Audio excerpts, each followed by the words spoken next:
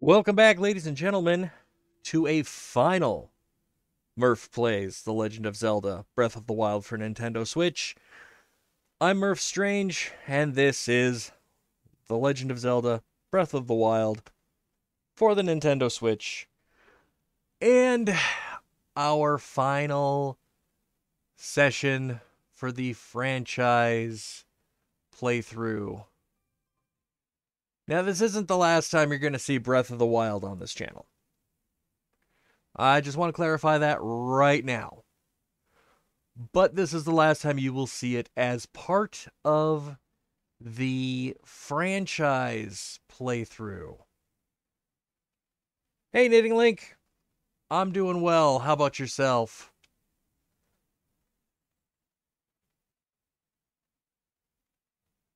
We're just getting started today. And as I was saying, this is going to be our final session on Breath of the Wild, but only as part of the regular franchise playthrough. We're going to go to random games on Fridays, and as I had said previously, this game will be added to our random assortment. Doing good? That's great to hear. And today, I think what we're going to do is just take it easy and relax and try to find some star fragments. It's been a long week. It's been a really long week. Not a bad week.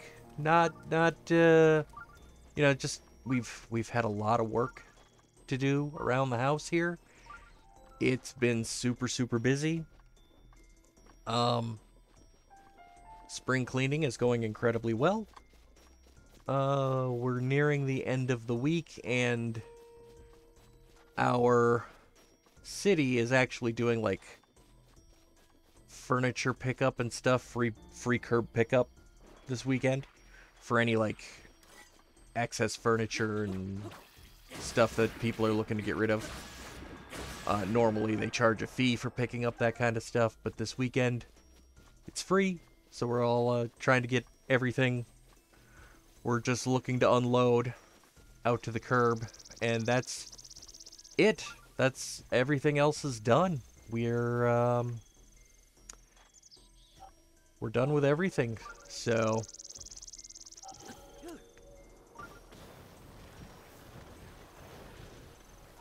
after an exhausting week, it's nice to just relax with a mellow playthrough. Nice little easygoing session today.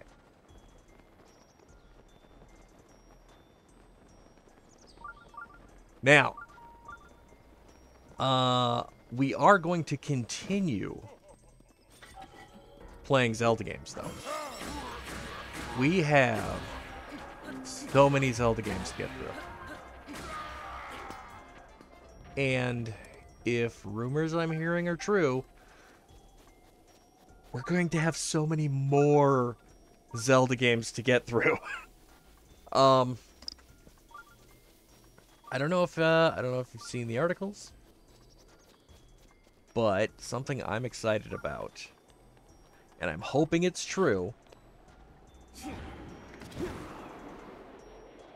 but allegedly, Nintendo will be bringing Wind Waker and Twilight Princess in HD to the Switch this fall. And it's basically a, hey, we understand people might be a little disappointed we've had to put Breath of the Wild 2 off until next year. Here's a consolation prize. I'm okay with it. If it happens, of course, I will be playing them. And, of course, I will be streaming that playthrough because, you know, we haven't done Wind Waker or Twilight Princess on this channel yet. And,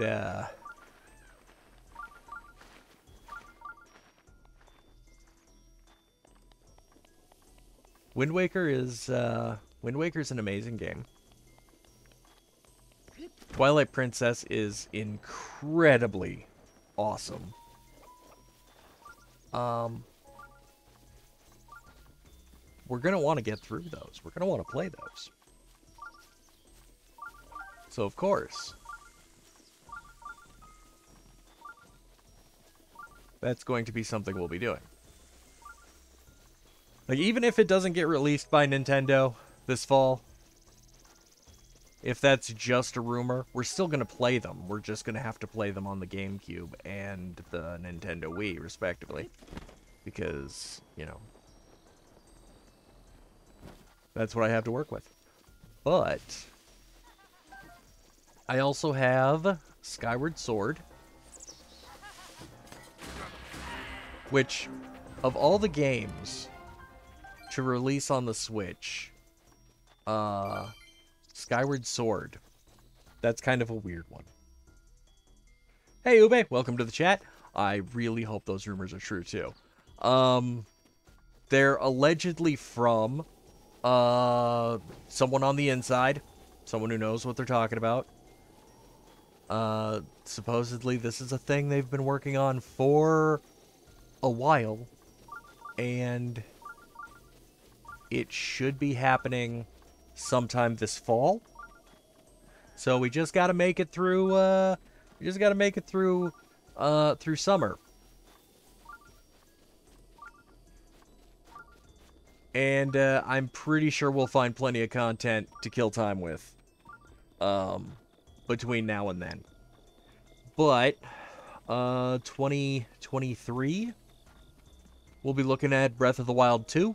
And when that comes out, I definitely am going to be playing it. And I'm definitely going to be streaming it. Because, I mean, I'd have to be crazy not to, right?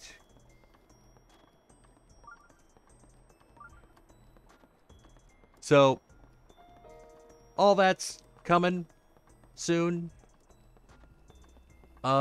This game will be part of the randomly selected games being played on Fridays from now on, because we're going to start doing random games on Fridays. And it's going to be a little different. We're going to pick a random game.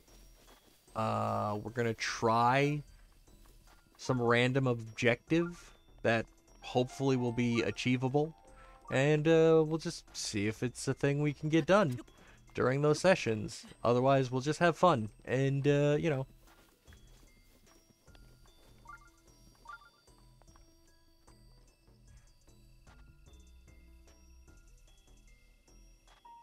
The sun is on its way down.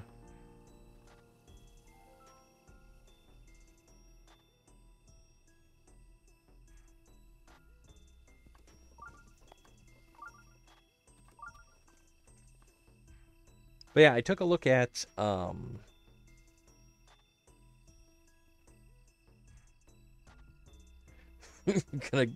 take a couple of weeks off and no life the heck out of it. I like the sound of that. I wish I could do something like that, but unfortunately for me, real life has a tendency to get in the way. My kid's definitely not going to let me just do nothing for 2 weeks, but I'm hoping that he'll enjoy watching me play it, because sometimes he enjoys watching me play games. Certain games, they have an art style he enjoys. Breath of the Wild, he actually enjoyed me playing that for a while. I don't know if that's a game I'm going to have to buy him his own personal copy of, because Zelda games he doesn't usually get too into. Like, the original Zelda, he's been playing that. But, like, I would definitely be putting in some serious hours playing it, though. If it comes out during the school year, which, highly likely, I mean, that's most of the year, I'll definitely be playing it most of the day while he's in school. So, like, I'm gonna have to plan so that nothing else I need to do occurs during the day and can all happen in the evening. But,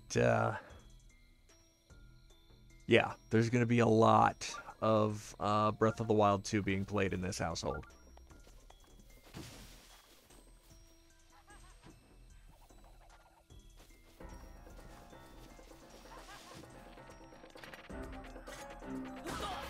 Now, because I am retiring this one from our franchise playthrough,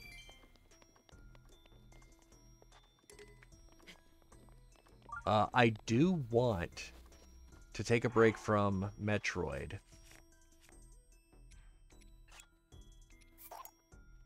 I wasn't planning on taking a break from Metroid until we finished either Fusion or Prime, but I'm thinking I'm just going to take a little break from it and play something else for a bit. Because winter's over, and usually winter is when I'm in the mood for Metroid. Don't worry, we'll get back to Metroid Prime and Metroid Fusion before winter again. But I was thinking get back to our Zelda franchise playthrough. And pick up one of those games.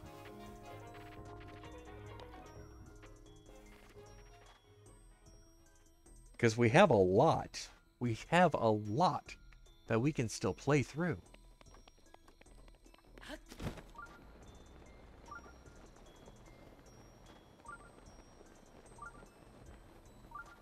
And I feel like it would be beneficial, you know? Get in a little bit of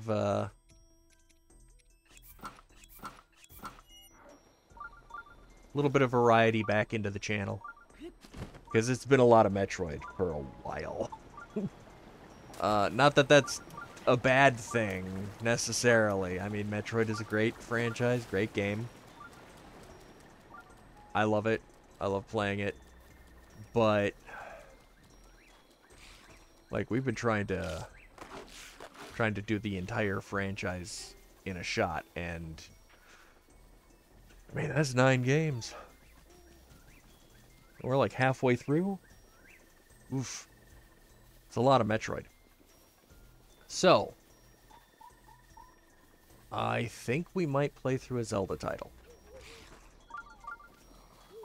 Now, keeping in mind, Wind Waker and Twilight Princess might be releasing this fall, and there may be an opportunity to play them on the Switch. Like, what Zelda title would you like to see played through next? If we did Wind Waker or Twilight Princess before they release on the Switch, we'd have to play them on an older console, which I'm not entirely against, but I'm also not going to be in the mood to play them when they come out this fall on the Switch, because, like, you know, we will have just played them. We've already done Ocarina of Time, so that one's off. We've done a little bit of Majora's Mask on Nintendo 64. But we haven't done a full playthrough. So that one's still on the table. And we could play that on the Switch Online service. A Link to the Past is available on the Switch Online service. A Link Between Worlds, unfortunately, is off the table because that's a 3DS title, and I still don't have a way to do that unless it's with emulation. And I still don't want to do emulation on my channel. I do like that game though. It's a good game. I do have it on my DS. Just I want to be able to if I'm gonna play it for y'all, I want to be able to play it on an actual Nintendo console natively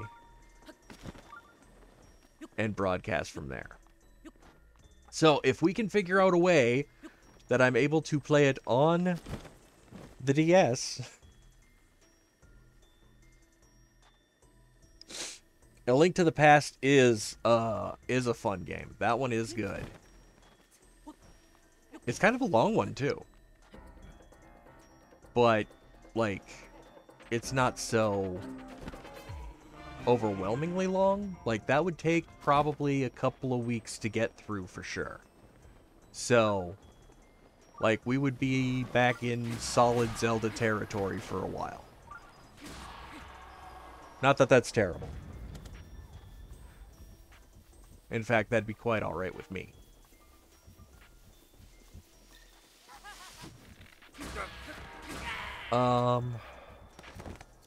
I might be able to get through most of Majora's Mask fairly quickly, though. Like, if we were looking for a short Zelda game, Majora's Mask would probably be the one to go with.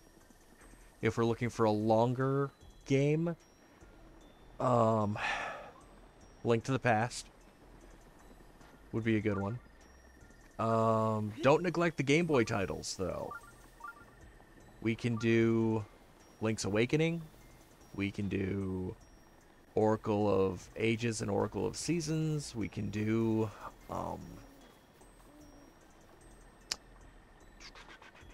let's see, what else was there? Minish Cap.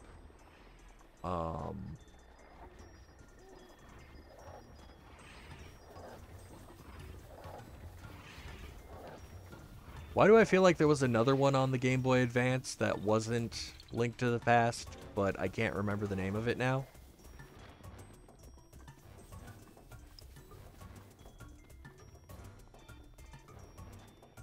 And I think that's it. I think that is the only one that was on Game Boy Advance, wasn't it?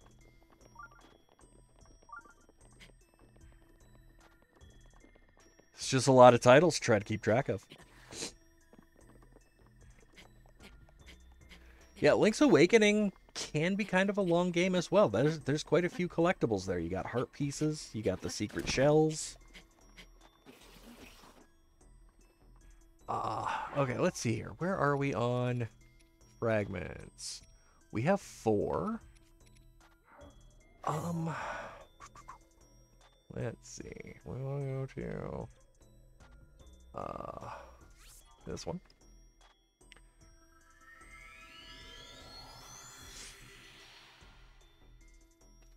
Like, the only one that's coming to mind right now is Minish Cap for the Game Boy Advance. I know there was the Link to the Past / Four Swords Adventure, but you can't play the Four Swords Adventure for Game Boy Advance with only one player. So we can't do that one even if I wanted to. I only have the one cartridge. I don't have a second player. We would have to orchestrate some really big event in order for us to do that one. On the GameCube, Four Swords Adventure would be possible, because they do have a one-player mode.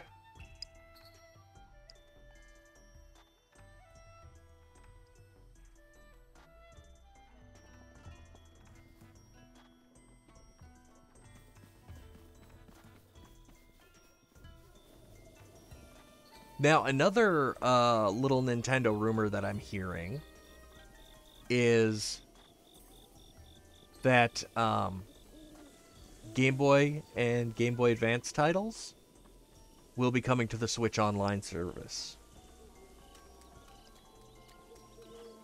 Which, you know, if you ask me, that's pretty awesome as well.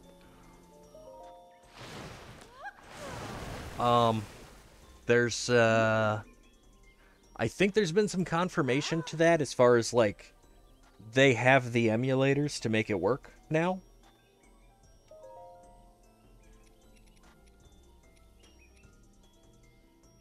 Alright, let's do the last one here.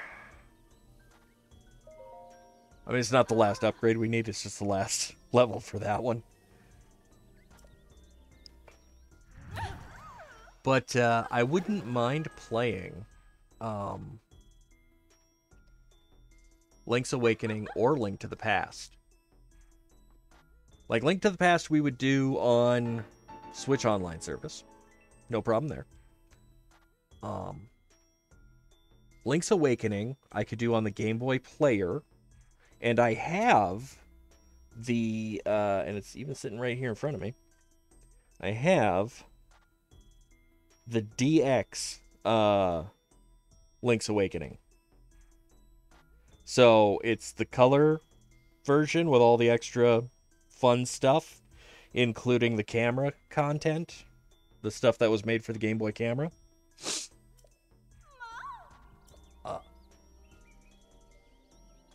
So yeah, all the extras are there.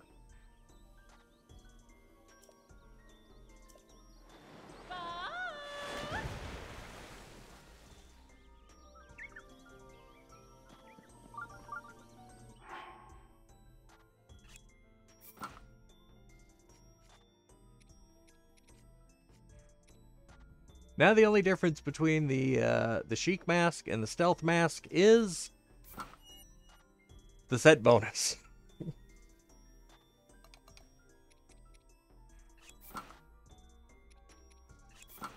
For our purposes, we're going to want the Night Speed bonus, though.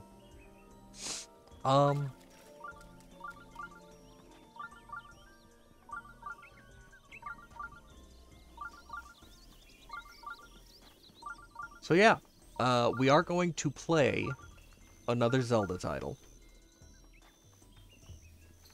Because, I mean, it's been a while since we started a new Zelda game. We've been beating the heck out of Breath of the Wild for ages and ages. Oh my gosh, just so much time on Breath of the Wild. Almost forgot that we started it as part of the franchise playthroughs that I do. But, yeah. That's where this one started. And, with this being the last session we're going to do on this one, I think it's time we move on to another Zelda title. Take a little break from Metroid. I mean, we'll come back to Metroid, so Metroid fans, just, you know, hang in there. It's not the end for Metroid. Samus's adventures will continue, because we're not done.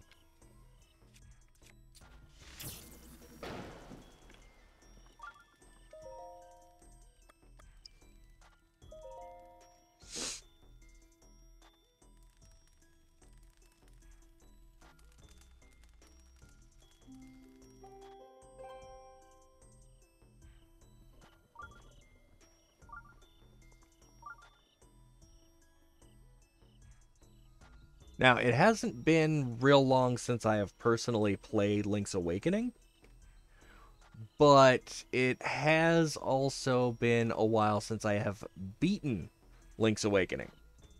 Because I got the Zelda Game & Watch that they released for the, what was it, 35th anniversary.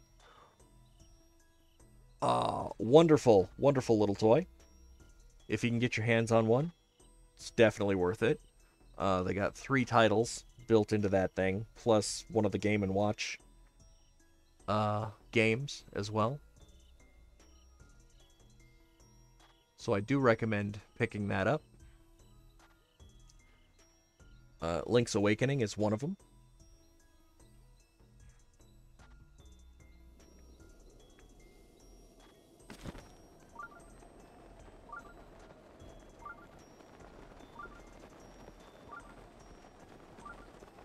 Oh, I don't think that one landed.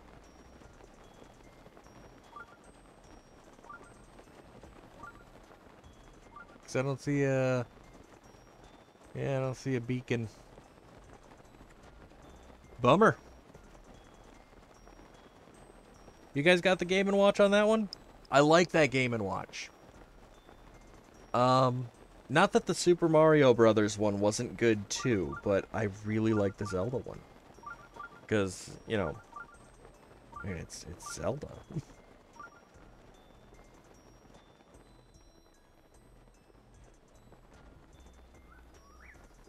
Yeah, no, we didn't get no beacon. So there ain't no...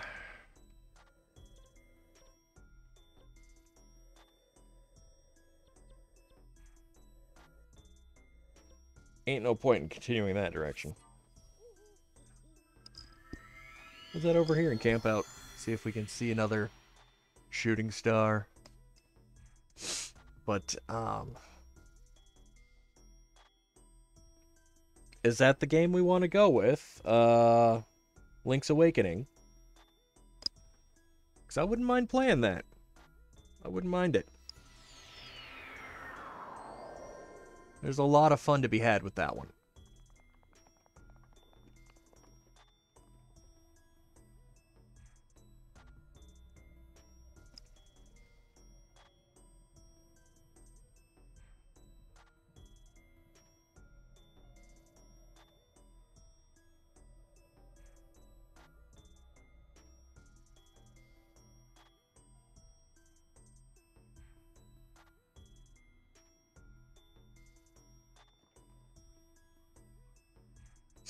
Alright, I think then it's decided.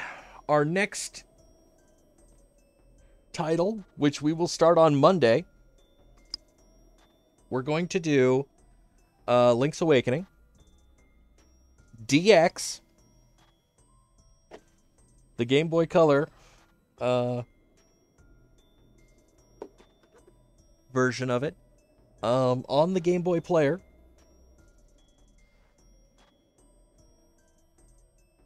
After we beat that, we'll go back to Metroid, finish up the 2 games we're playing through there. We are going to try to 100% this game.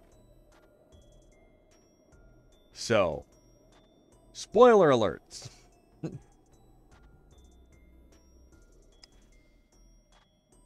I don't know the entire game by heart myself, because I think I've only played through it completely twice. It is a fun game, though.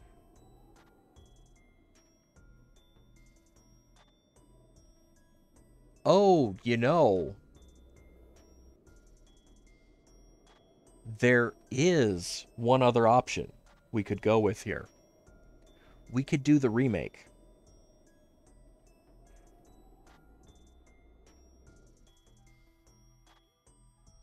And which do we want to see for the next playthrough? Do we want to do the original?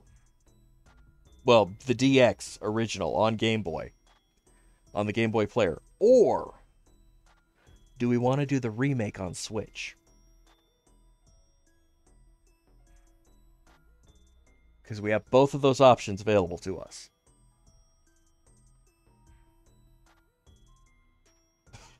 Knitting Link says remake.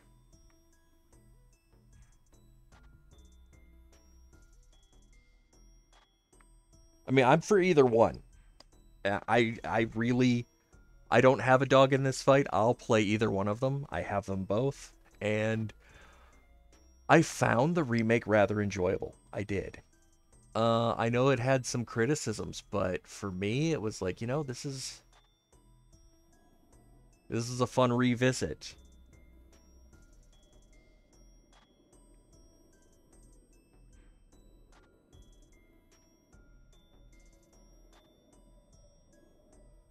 All right, well, I guess we have a second, so we're gonna go with the remake on the Switch, Link's Awakening.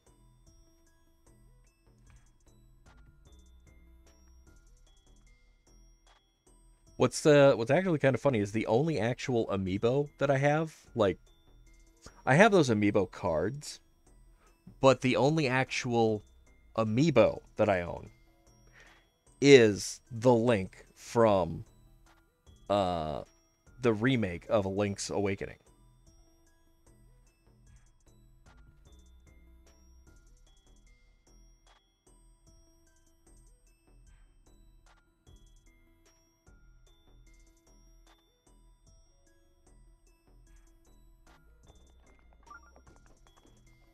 We need some more wood, and it looks like it's about to be morning soon. Gosh, is that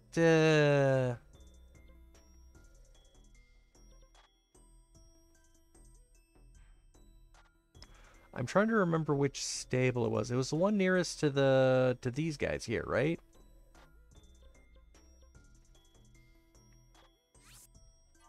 The one that's got all the logs? Yeah.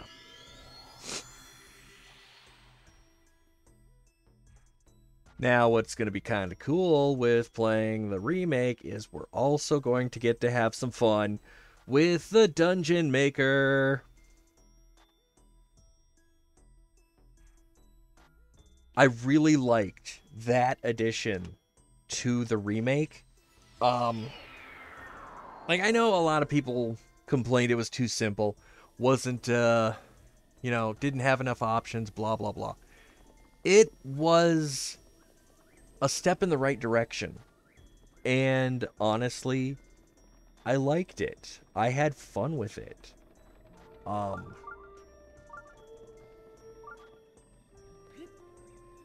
What I think I may try to do is see if I can recreate some of the original Legend of Zelda dungeons.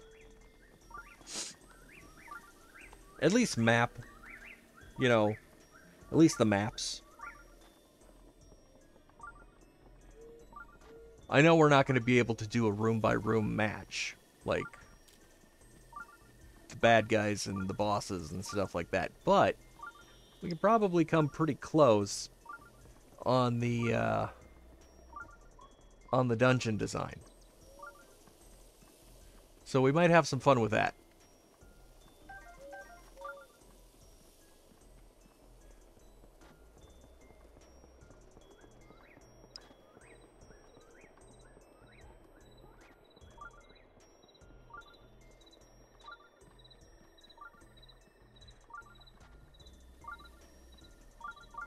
See, I've been waiting for them to do a remake of the original Legend of Zelda.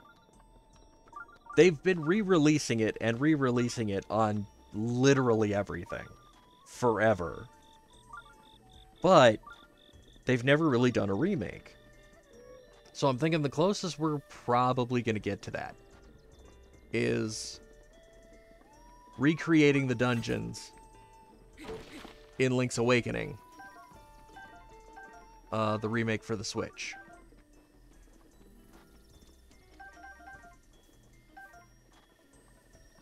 Won't be perfect, but it will be cool.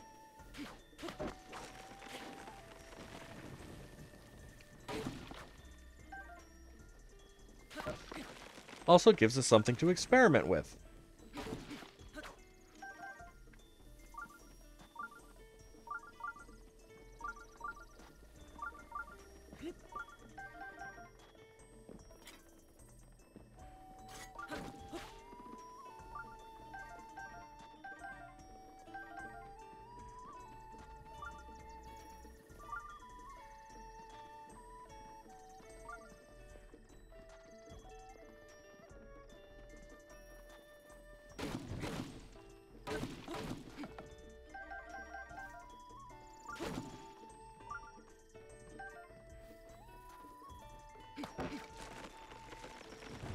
Now, that does mean we're going to have to look up some dungeon maps. And we're going to have to...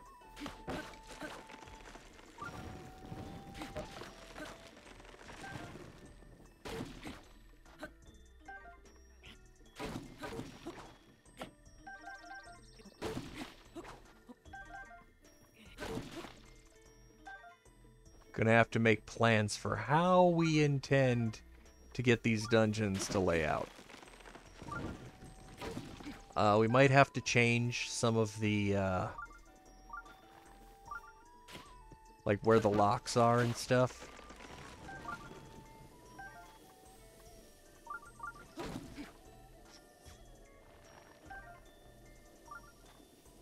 Maybe. I'm hoping we don't have to go too far off from the original setups.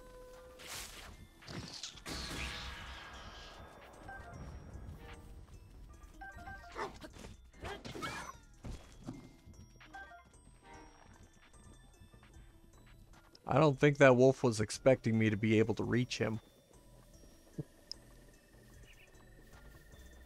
But we can have some fun with the Link's Awakening remake. We can have some fun with that.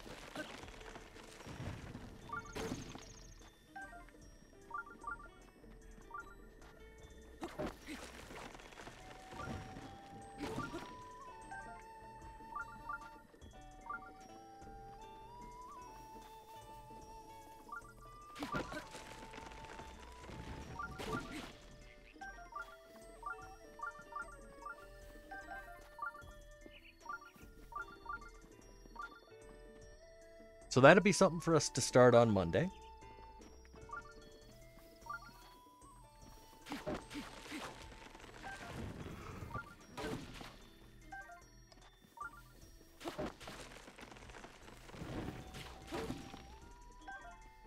Wednesday will be a code session again. And I'm actually kind of looking forward to the code session because we're getting to the point where the game is really starting to take shape. We have some visuals. We have sprites we can work with. We can do animation. The next step is just writing the class declarations for our sprites so that we can interact with them, they can interact with us, they respond to, you know, things like being too close to walls and stuff like that. And also, like, we can fine-tune the sprite cell animations.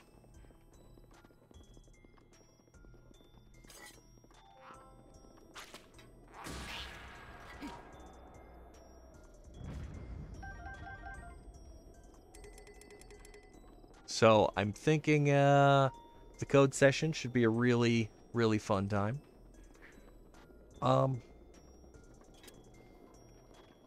It's going to be a lot of object-oriented programming, though. So, like, a lot of the concepts there might be a little funky because JavaScript can sometimes be weird when it comes to how it handles object-oriented programming. As we saw when we explored the sound effects. I still have no idea why it wasn't accepting the method as a method, but was trying to make it its own separate object. That didn't make any sense to me.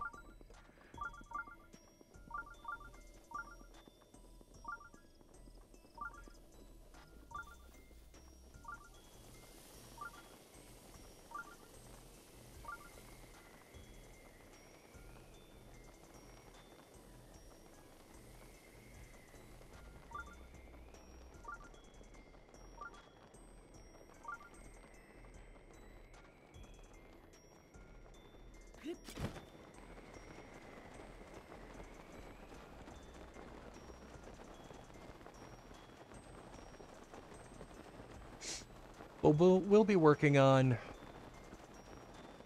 you know, while we're playing Link's Awakening and recreating dungeons from the original Legend of Zelda. Building our own dungeon in JavaScript. And then Friday will be our first random selected, you know, just some odd title out of my library. I don't even know what I'll be playing.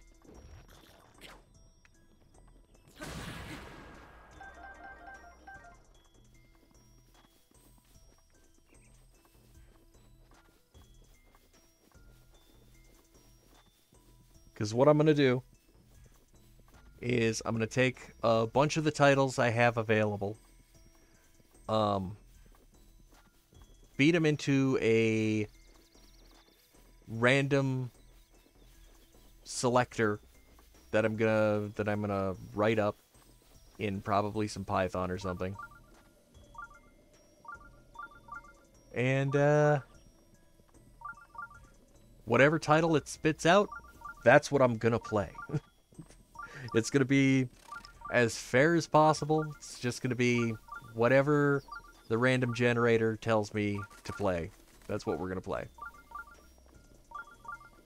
And we'll see if we can come up with some interesting ideas for objectives and challenges to give ourselves. Like, oh, make it through the first couple of levels, or see if we can do this random weird thing.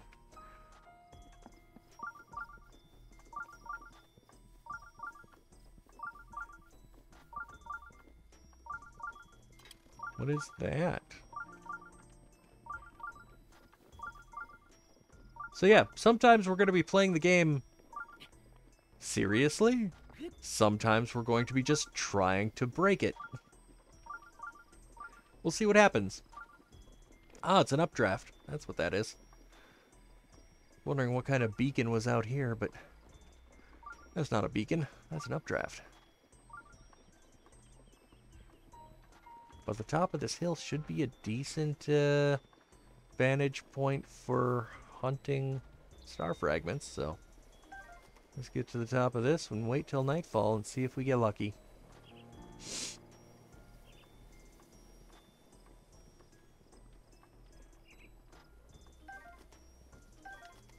Now, I will not be adding to the random selection games that I'm hoping to play as part of a franchise playthrough.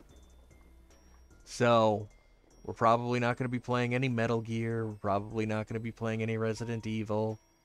Probably not going to be playing any Batman Arkham games or anything like that.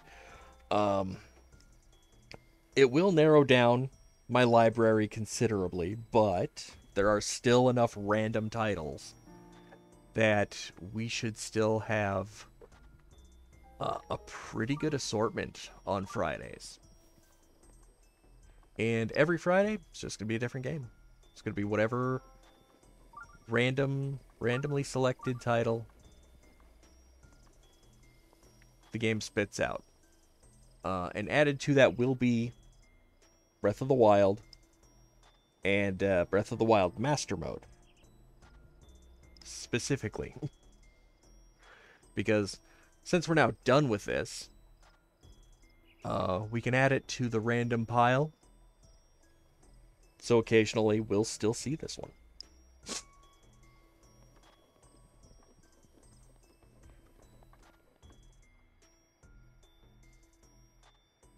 Now, it might be a little suspicious if it's the first game that comes up on a random Play Friday.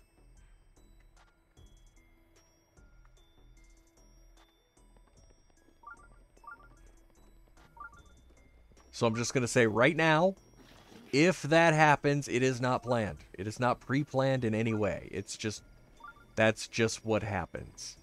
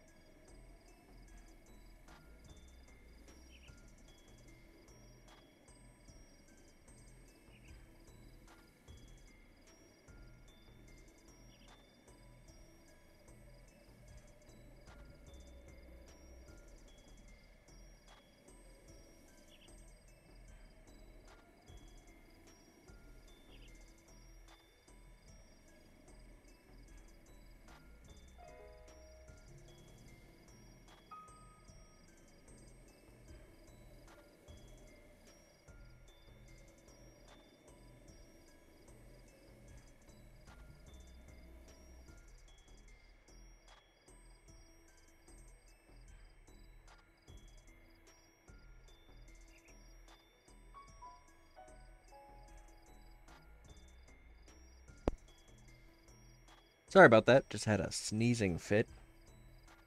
Things are still a little dusty around here. A lot of our efforts for spring cleaning and rearranging furniture have kicked up a lot of dust, so we're still dealing with that. I swear I should just buy an air filtration system for down here.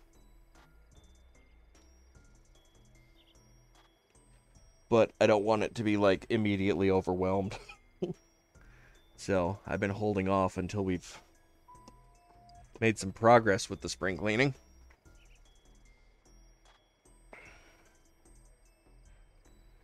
Oh, worse than the sneezing fit, though. Went to blow my nose, and corner of the tissue stabbed me in the eye. Oh.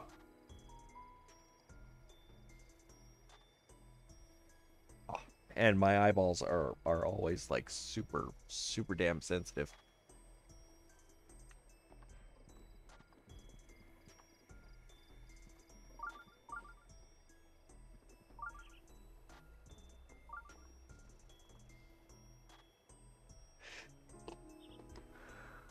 Oh.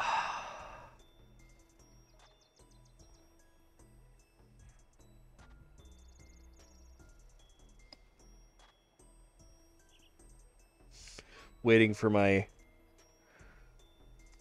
ridiculously sensitive eye to stop being all like, something touched me. And I can actually, like, see the screen with two eyes.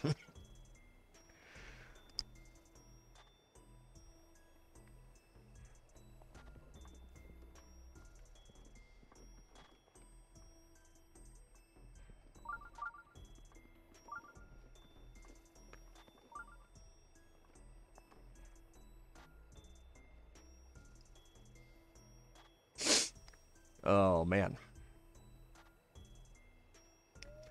I am an absolute baby when it comes to going to the eye doctor. Like, I even warned them ahead of time that I'm probably going to freak out when they do the eye drops. Like, I will do my best not to.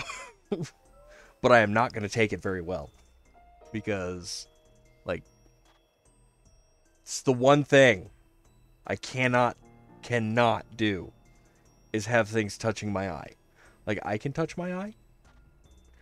Like, if I need to, like, get an eyelash or something out of my eye, I can, you know, I can touch my own eye. But if something else touches my eye, it's like, no, stop.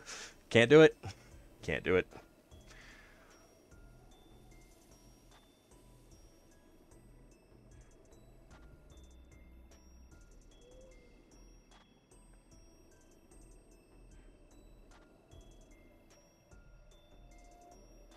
You're not allowed to touch Knitting Link when she's eating, huh?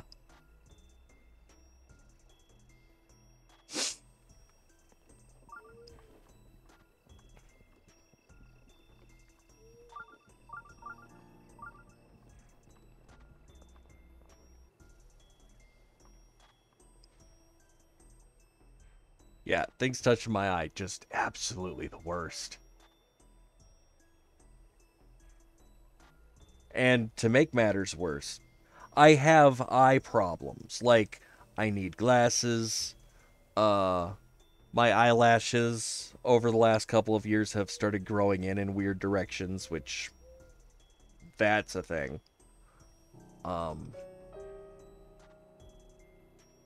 They're also hypersensitive to, like, dust and pet dander. And of course, I'm living with two cats. So, like, my eyes are constantly hating me for everything. But, you know,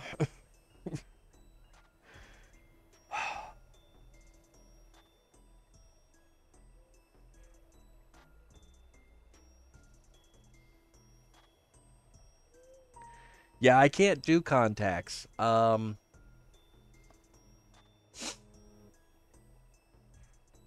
I've been told my prescription would be absolutely fine for contacts, but wearing them just weirds me out, because it's like, this is something that sits on my eyeball all day, you know? And I feel like just knowing that it's there is going to be enough to bother me. Even if it is helping my vision. I tolerate glasses because they're near my eye, but not touching my eye. You know? I don't think I would do well with contacts. I really don't.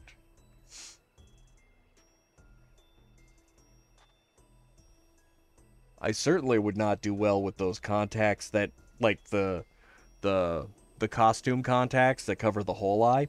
Absolutely would not tolerate those.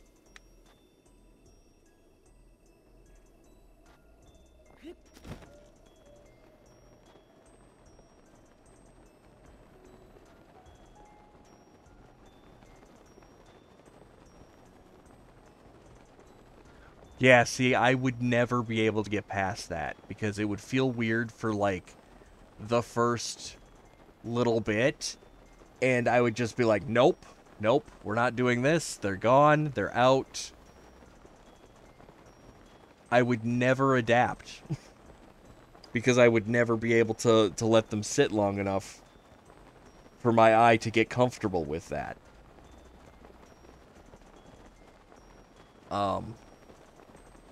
There's a magic trick that I would absolutely love to be able to do. But this trick requires literally putting something in my eye. And there's just no way. Absolutely no way. I've seen this trick performed. I immensely enjoy this trick. It gives me the heebie-jeebies just watching it. But I enjoy the trick. I wish I could do the trick.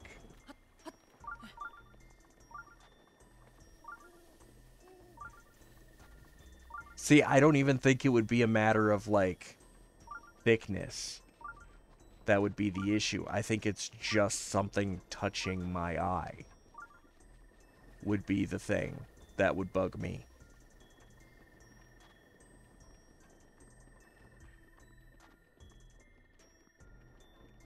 Because anything touching my eye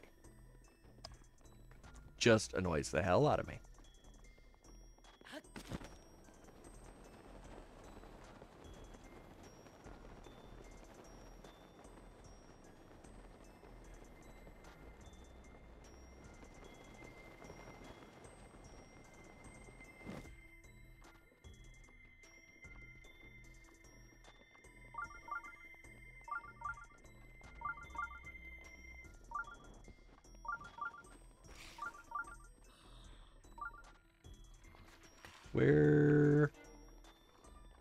Where did it go?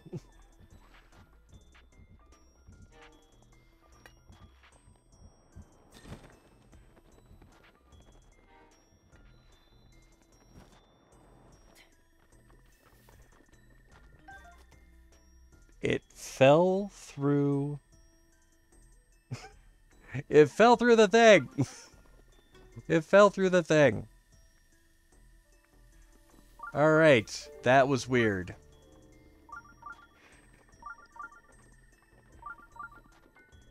It fell through the ground and into the world. We were still able to pick it up, though, so we still got it. Still got it. But, yeah. No, that was...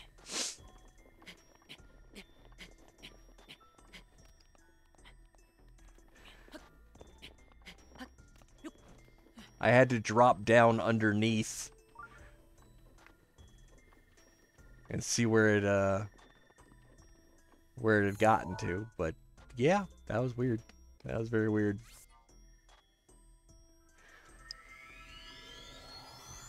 But yeah, my eyes are so hypersensitive, like...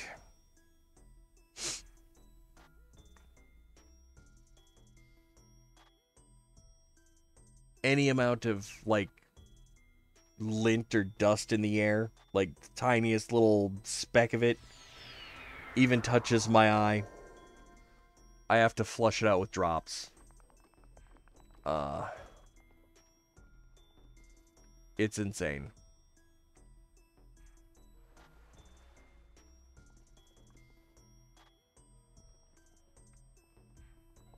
And, like, your eye should naturally be able to handle, like, some level of that stuff. Like, the bigger stuff I can get, you kind of gotta, you know, you gotta fish that out. But, like, you have eyelashes, you have tears, this should flush out, you know, normal stuff. I have such an issue with it, though. It's just, it's ridiculous.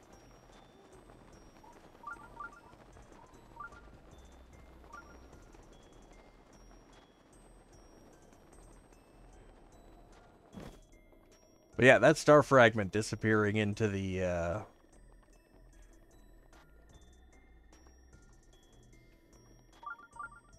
ground, that was definitely odd. You don't see that every day. Do not see that every day.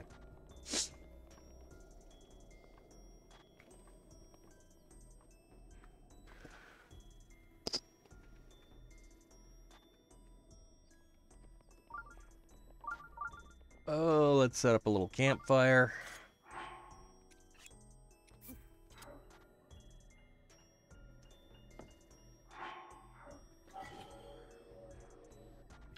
That one.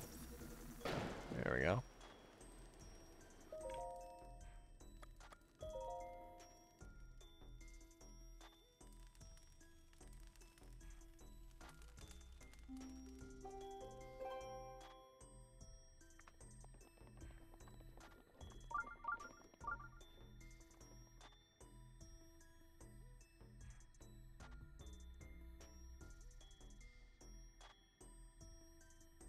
Man, I get an eyelash under my eyelid, and it feels like I'm being stabbed in the eye with a knife.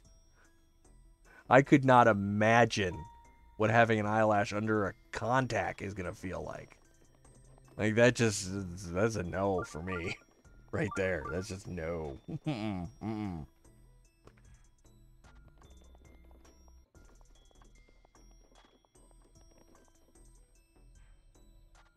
And I'm talking just normal eyelash. Normally, the way it gets into your eye, you know, not even like really under the lid, but like just it's on the eye, getting pushed around by the eyelid as you're blinking.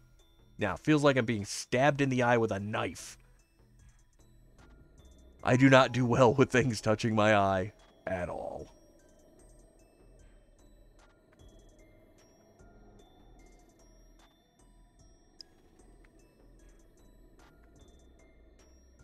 I definitely would not want to experience an eyelash under a contact.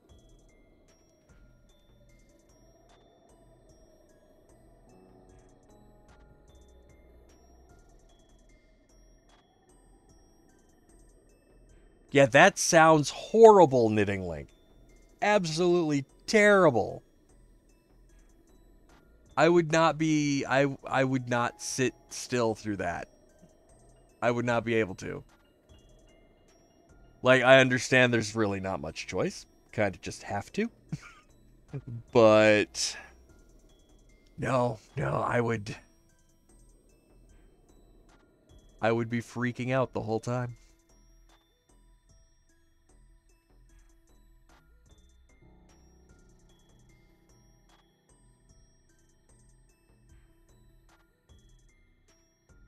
It's a beautiful clear night.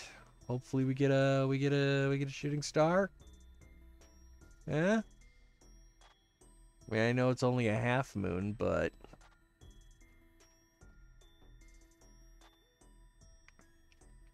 I don't think the star fragments are really tied to the full moons. Because that just has not been my experience. So, maybe we'll get one.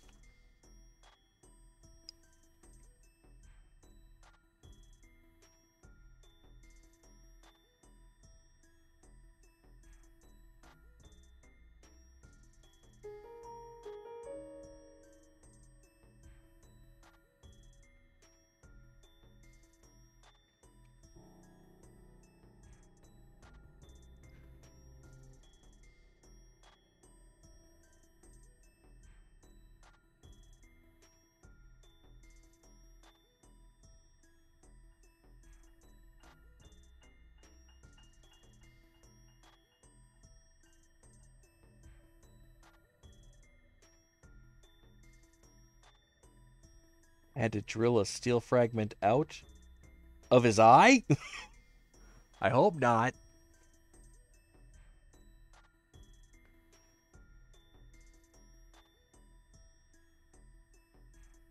Oh, it was his eye. Ew. Ew. Yeah, no, I would.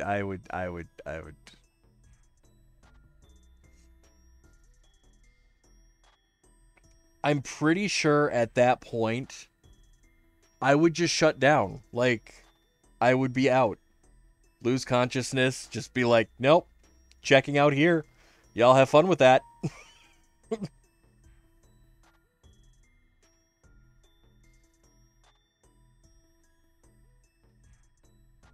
Cause yeah, no, that would be awful. Absolutely awful. We're talking worst case scenario. Yeah, definitely. I'm done. Bye. And then just coma.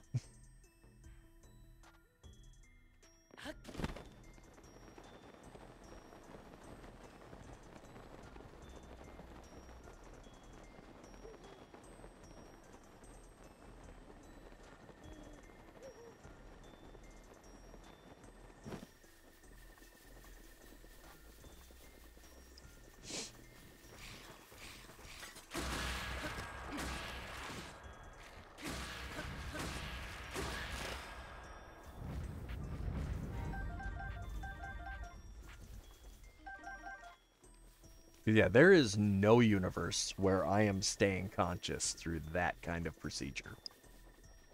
None. I don't care what kind of anesthetic they could give me. I don't care what kind of drugs they could put me on. You're drilling into my eye and I'm expected to not freak out? No. That's never happening. That is me being done with life, with the whole existence experiment. Nope, it's a failure. Just no. Absolutely not. Get back here. There we go. Ah! Dead! Did it just get really dark, or is it just me?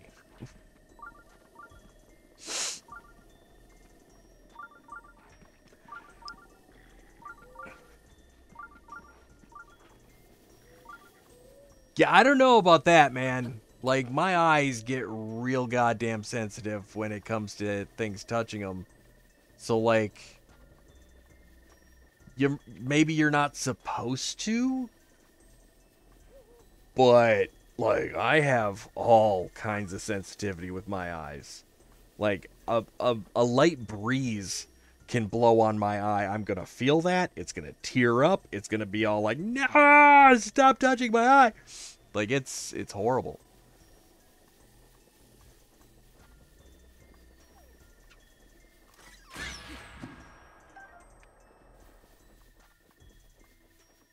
Like, I don't know where the nerve endings stop in the eye construction, but like wherever there is no nerve endings and you're not supposed to be able to feel stuff, it's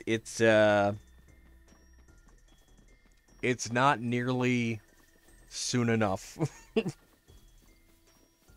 Like, it's like they can say, oh, there's no nerve endings in your eye. No, there's enough nerve endings in my eye tissue.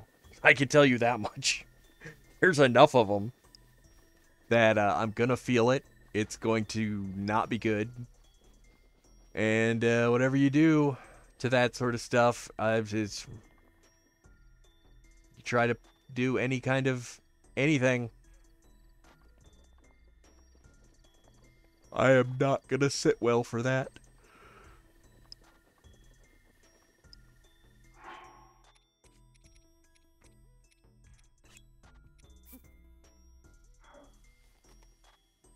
But put it away instead of here we go, and drop.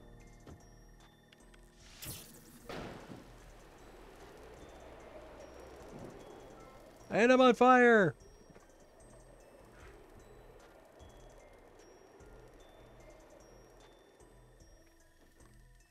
Okay, it's calmed down. Yeah, no, it definitely feels like you have nerve endings everywhere in your eye. Or at least it does to me. Okay, one thing I do know is we do not get star fragments in the rain.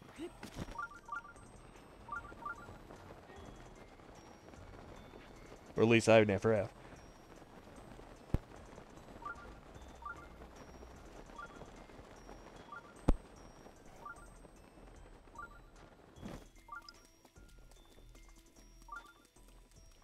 Yeah, the surface is super dang sensitive. And it's sensitive enough to me that it doesn't matter, like, what else you plan on doing with the eye. Like, you gotta go through the surface, and it's sensitive enough to be like, no. No. No.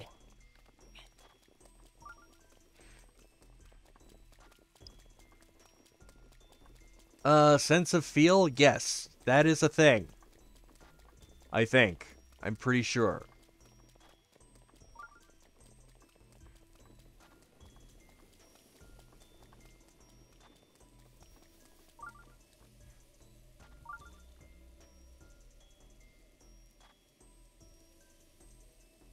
Like, it might not seem like it should be a thing,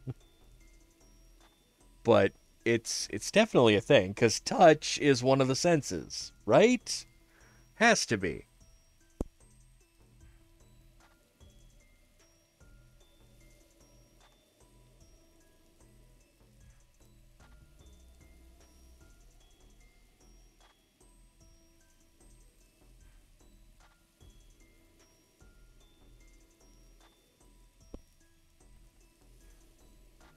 And at least in English, touch and feel are almost entirely interchangeable.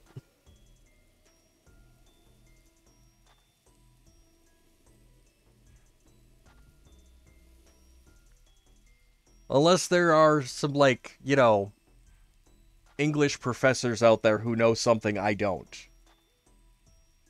But I feel like those two words are almost entirely interchangeable. I get you can touch a thing without feeling it, and you can feel things without touching them. But to feel something, you know, when you touch it, you also feel it. When you feel it, you are touching it. Like, you know, oh, feel this fabric. How do I do that if I'm not going to touch it? You know? Touch this. What does it feel like? It feels hot or cold.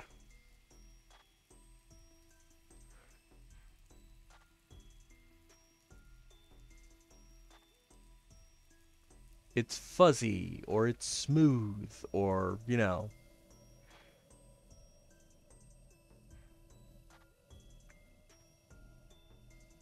Yeah, see, it's so interchangeable.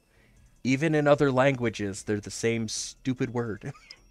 Seems to me like sense of feel is a phrase that should make sense.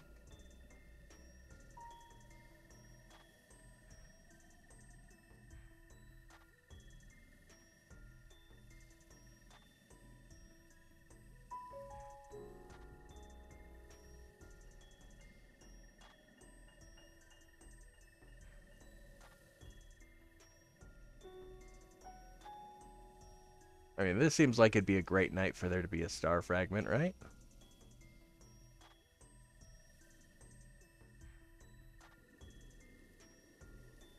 I know we don't get star fragments every night, but...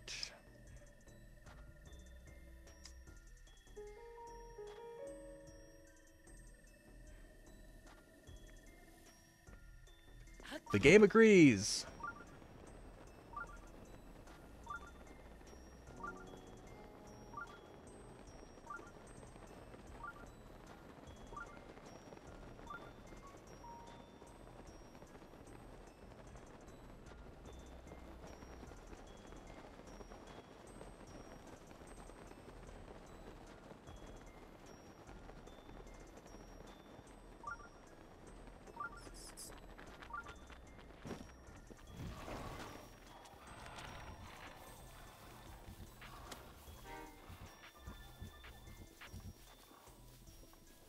Yeah, we just got to get there by 4 o'clock.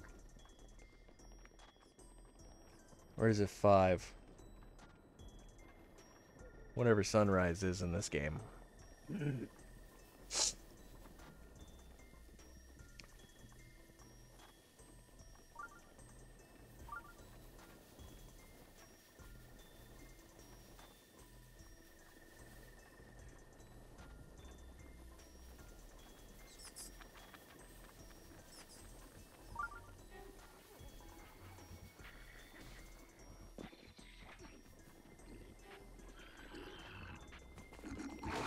Y'all seem to have this handled. I'm gonna take off.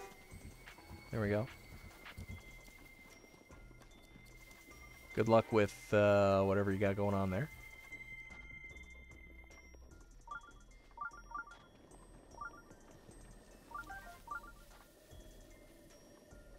All right.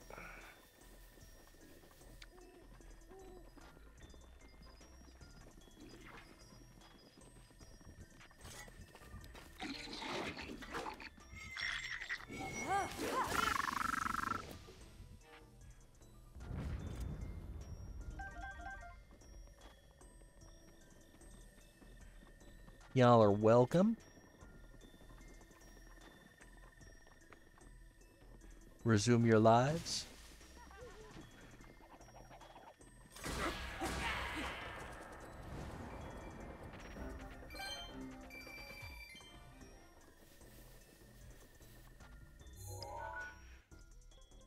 Oh, let's see.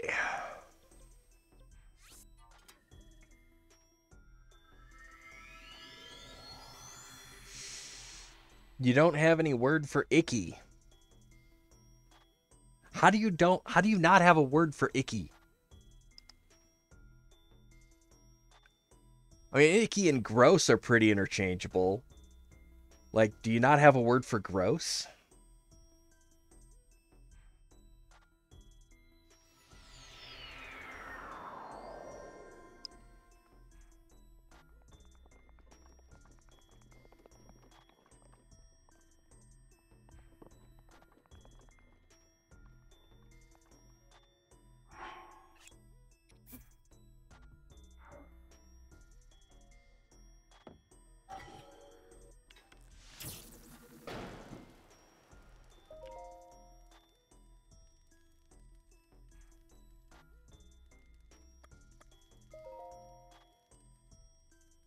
That is very strange. That is very strange. Now, I know the German language has words for, like, everything. Like, just literally everything. Like,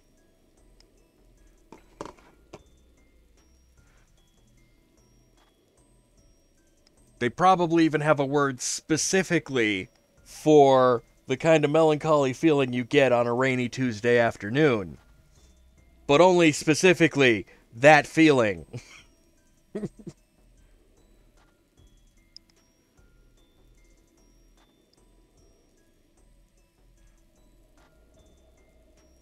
Like, they got a word for the sense that other people have complete lives. In English, I don't think we have just a word for that.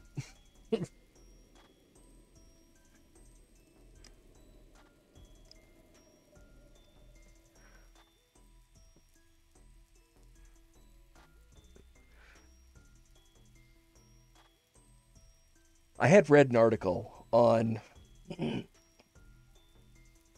words other languages have that the English language needs to adopt because, like, we're just missing a word for it. And if I remember right, the sense that other people are living full existences,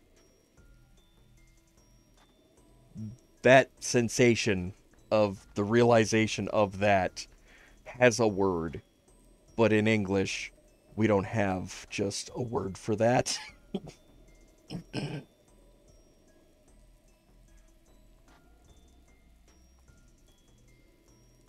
We have phrases that you can use to describe that feeling.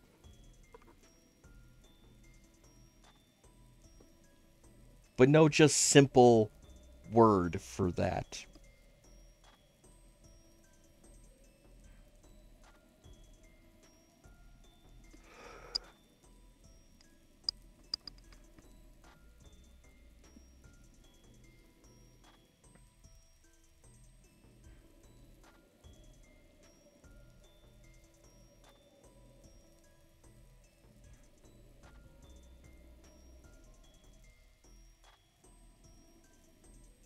We got half a dozen words for icky, though. In English. There's icky, there's gross, disgusting, unpleasant.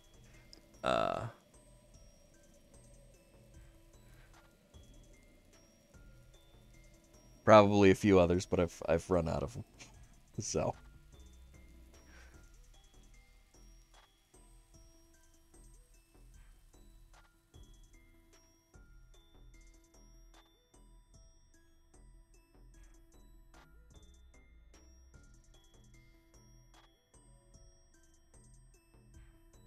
But like the day before yesterday, I think there's a word for that in some other languages. And it's just like one word.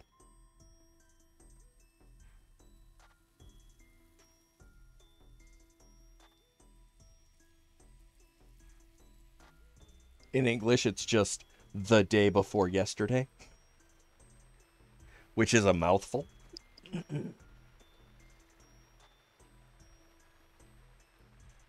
Forgar. I probably totally butchered that because I have no idea what the little things over the vowels are doing to the sounds, because I don't know Swedish.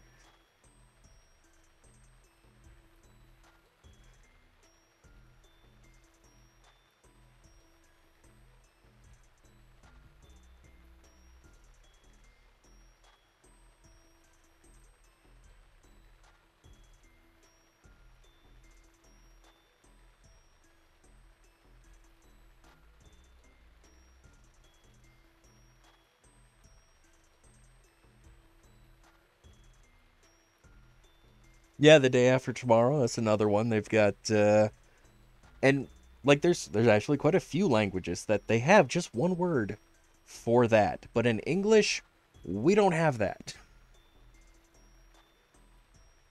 We have to string together long, complicated phrases to just say the day after tomorrow.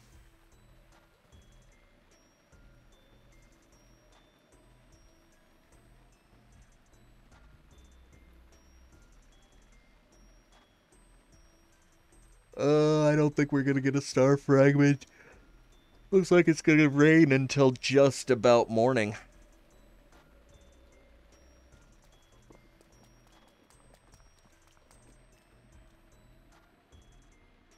So let us...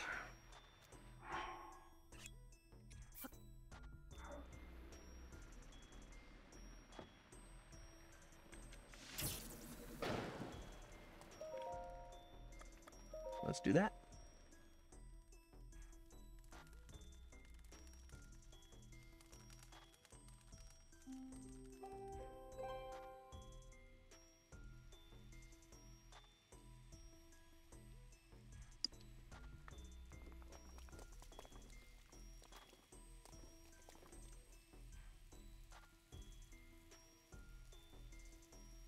Oh, the weather looks like it's going to be even worse on this night.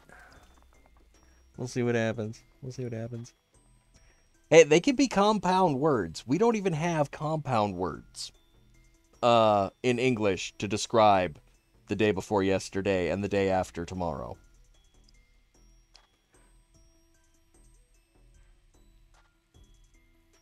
Because otherwise we would use them. Like the closest I think...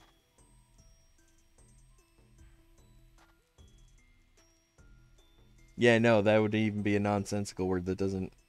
But I was thinking like yestermorrow, but like, no. That's, the tomorrow of yesterday, which is today. Which is just a complicated way of saying today. So no, even that wouldn't work. Like we have no phrase for that. We have no word for that, even a compound word.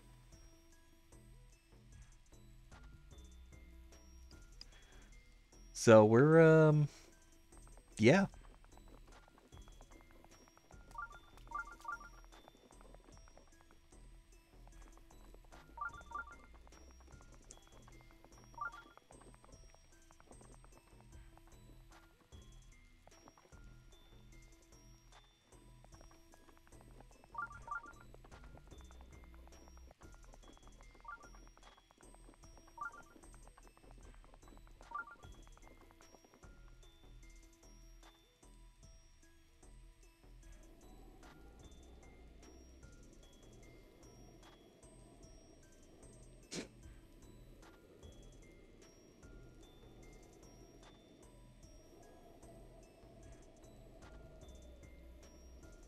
Yeah, there's a rave happening on the mountain.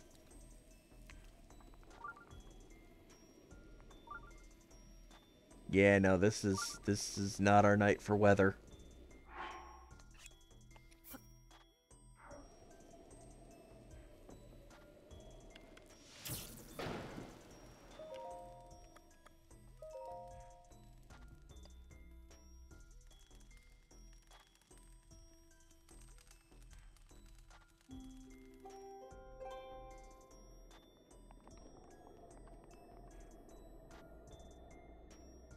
This one looks like it's also gonna rain.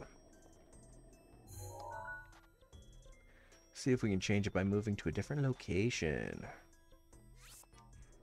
We'll have to put on some pants when we get there. Maybe a coat, too.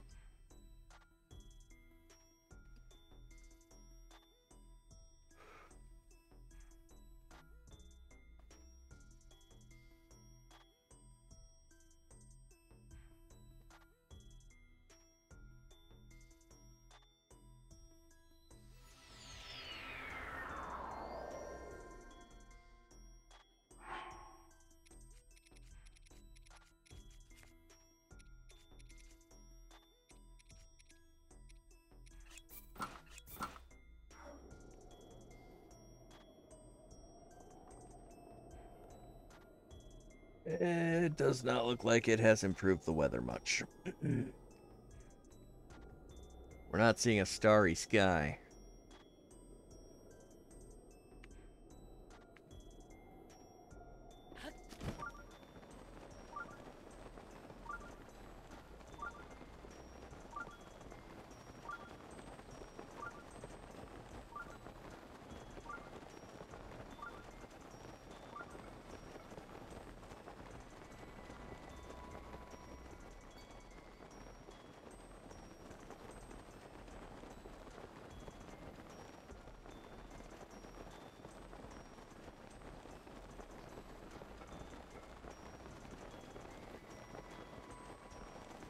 Okay, now the sky is starting to clear up.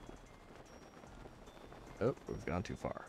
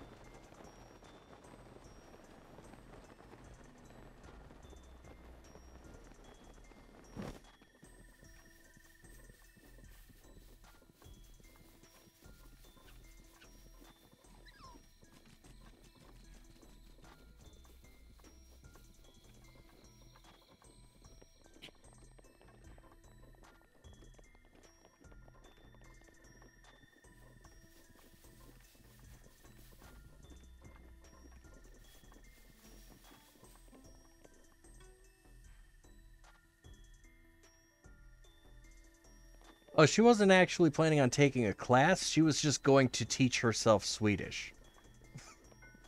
Like, she has been learning phrases and stuff, but, like, trying to keep up with her, like, I'm not able to because I have no idea where she's learning the phrases and stuff she's learning. Like, I thought she had intended to, like, take a class or something, but no, apparently not.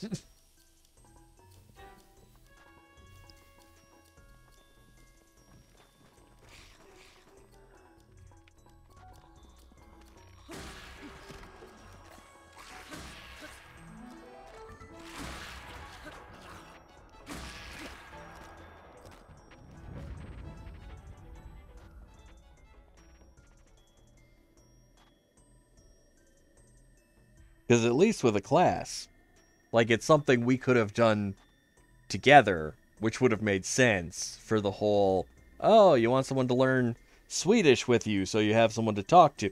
Because, you know, if you're taking a class, you can take it at the same pace, you'll be on the same page, you'll understand the same words. No, there's none of that going on. None of that. Which has been kind of annoying. But she'll still insist on communicating in Swedish.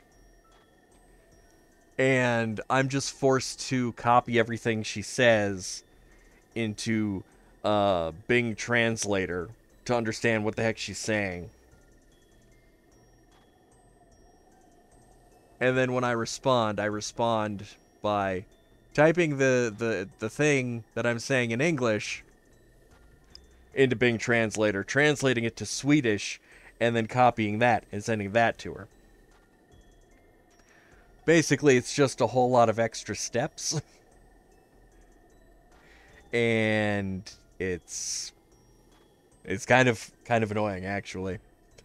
At this point, we may as well just be speaking Pig Latin, because it's you know.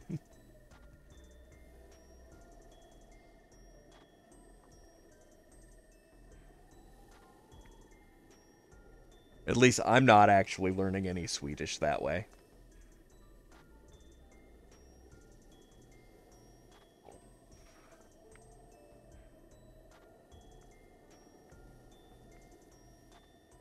I mean, I might still take the Udemy course or something, or Duolingo.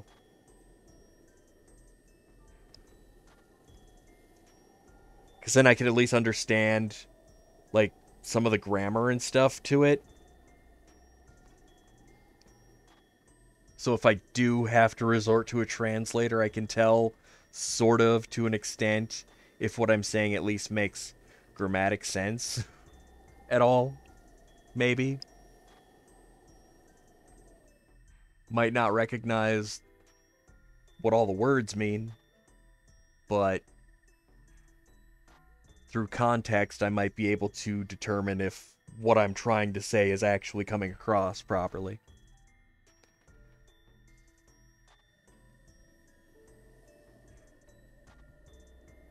Oh, yeah. Like, that's a problem in a lot of languages. If I remember right, Mandarin, the word for mother and horse are literally just inflection on the way you're pronouncing the word.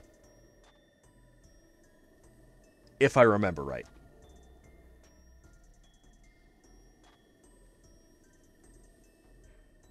And you really don't want to be mispronouncing it. Because you'll be throwing around some insults there.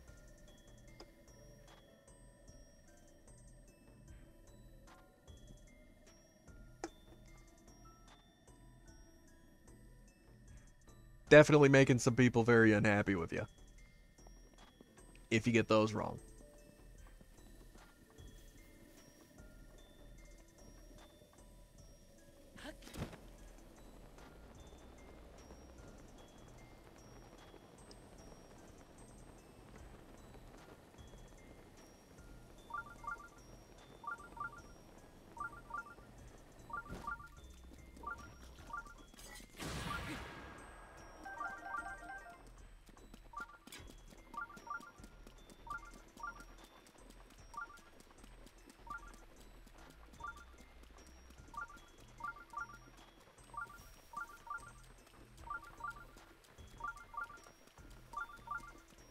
But yeah, I wish she would just decide on a class that we could both take.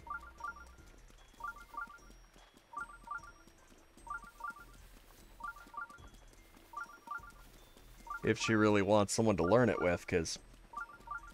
at least then... like, I would not have to be there for when she's learning the random phrases from whichever other friend of hers is speaking Swedish.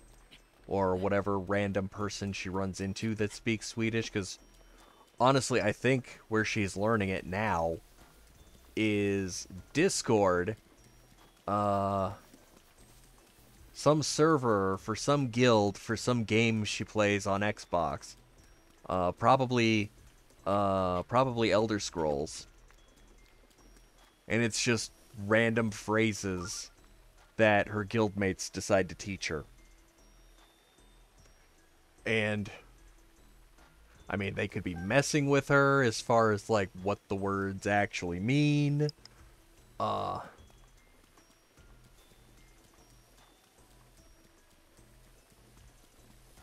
There's not really going to be a whole lot of consistency to, like, you know, having her learn things that are going to be useful.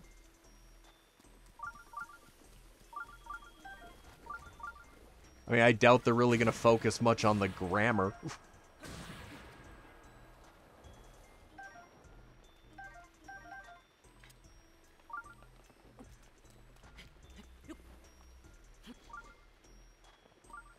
We're already down here.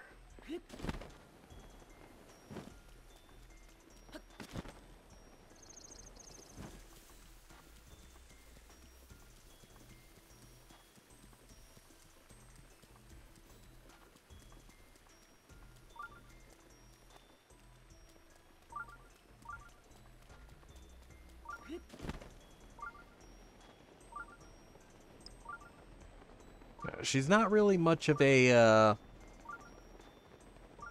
you know, institutional learning experience kind of person, though. That's always been her biggest issue.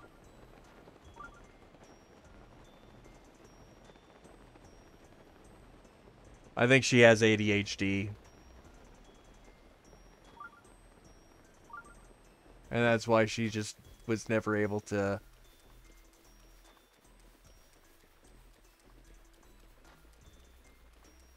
work with that kind of setting.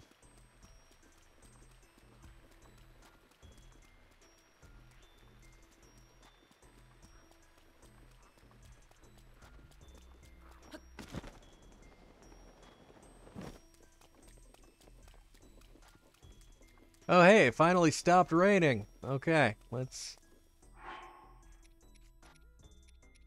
light another fire.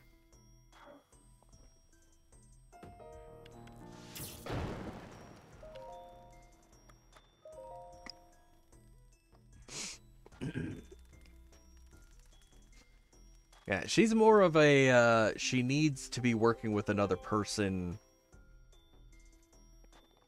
for the lessons? What? What is this? I don't know that I've ever seen an actual rainbow in this game before. Have you guys ever seen this? That's kind of cool.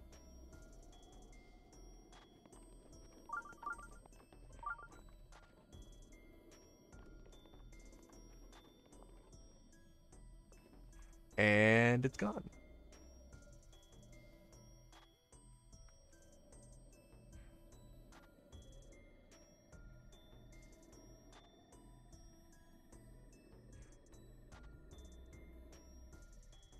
Huh. I don't know that I've ever seen a rainbow in this game.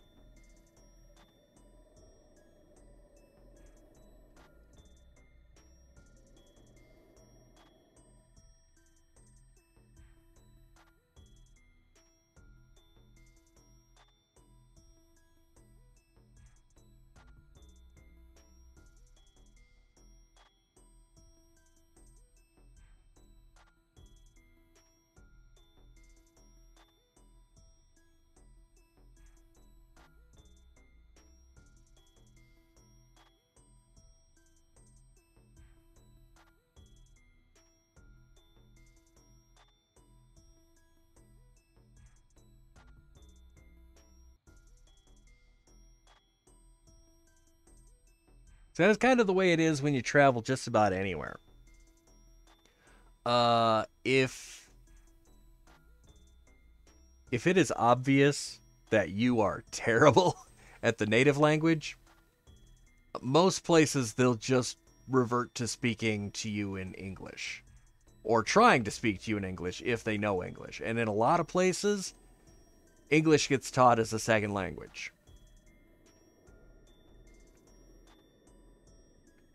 Which is funny because English is really dumb.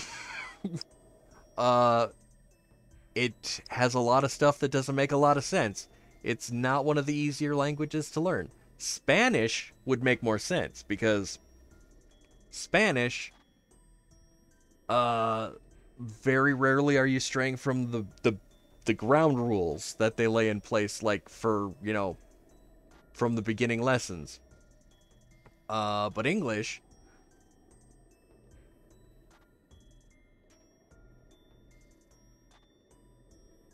see, I hardly ever see the rainbows. That, I think, was the first rainbow I have encountered in this entire game. And I've played through it a few times now. But, yeah. French has some weirdness to it, too, though. I can't really speak for Italian because I don't speak Italian. I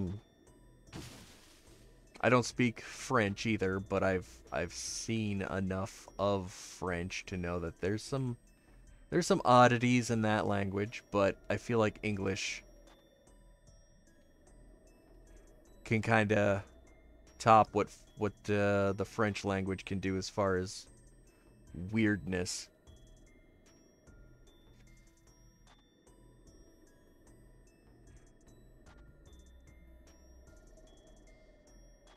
Because there's just a lot of stuff that don't make sense. Man, we're seeing this guy everywhere, aren't we?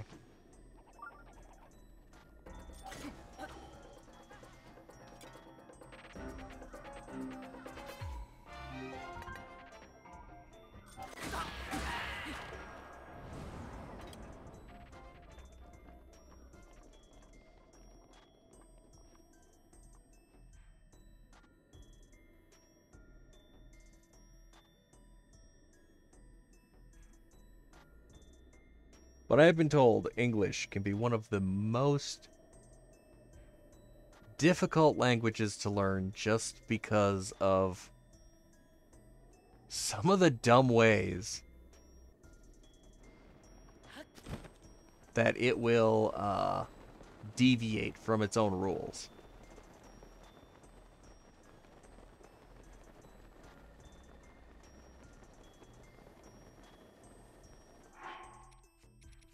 We are going to want to be able to run fast.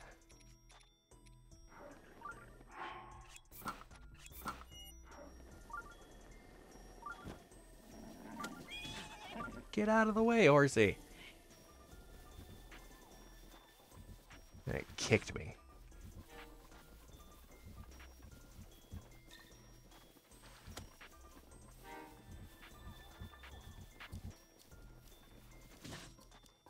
How are you still hitting me? I'm zigzagging.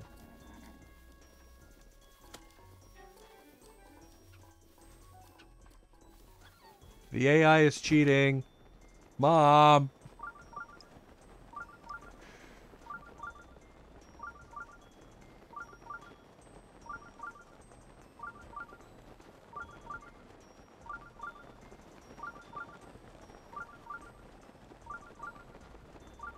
I do have a little experience learning other languages, but not enough experience learning other languages where I actually can speak another language terribly well. I took 3 years of Spanish, and only thing I'm capable of saying is Yo hablo español muy mal. And I'm probably not even pronouncing that right.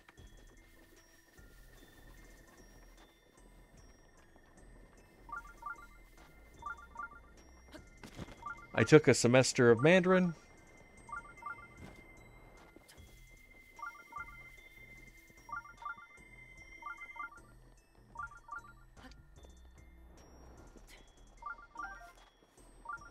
I can say, Wo jiao oyong jie. My name is Forever Outstanding Ox. Which doesn't really make a whole lot of sense, I know, but that's the thing I know how to say. I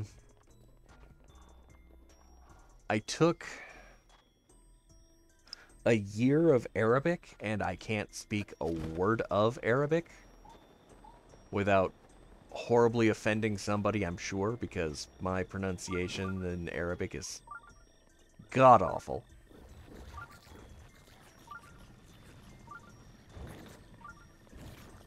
I know enough to know that I'm bad at it. That's where I'm at with learning languages. Wow, it's really busy over here with these guys. Am I near the castle? I'm near the castle. That's why. Okay. That makes sense.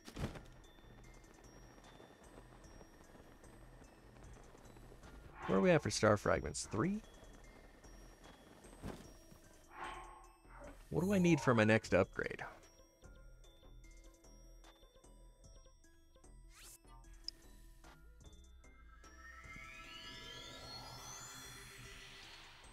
I don't even remember.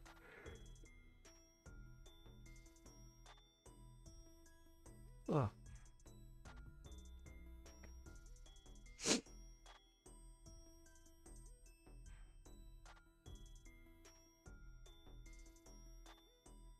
Programming languages, I'm pretty good at learning those. But there's a different sort of rule set for, you know, programming language grammar and such that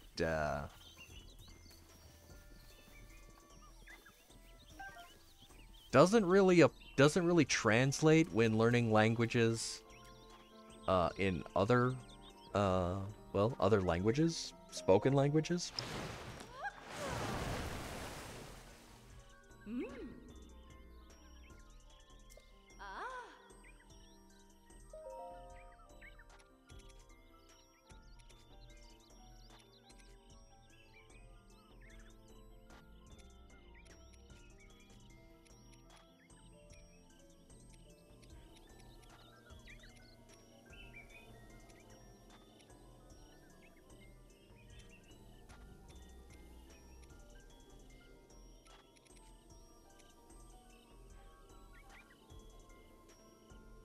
Oh, we can do that one. And that one. That one's already maxed. That one we got a ways to go. So let's max this one out.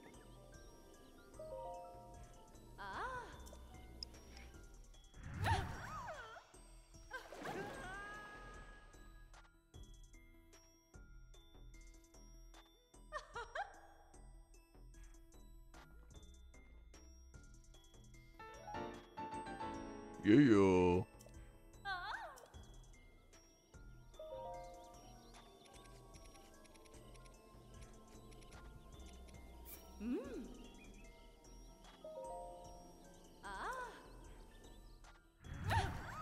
Alright, so there's one more Divine Helm we've got to max out. And then there's all of the Amiibo drop Link armor sets. Classic Zelda sets. We still have one more fragment. Okay, let's see.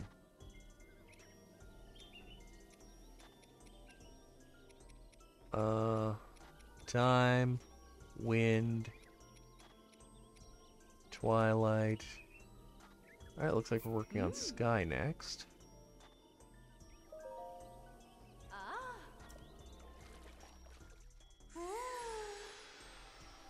Trying to get them all to at least level 1, right? Or to at least 1 star.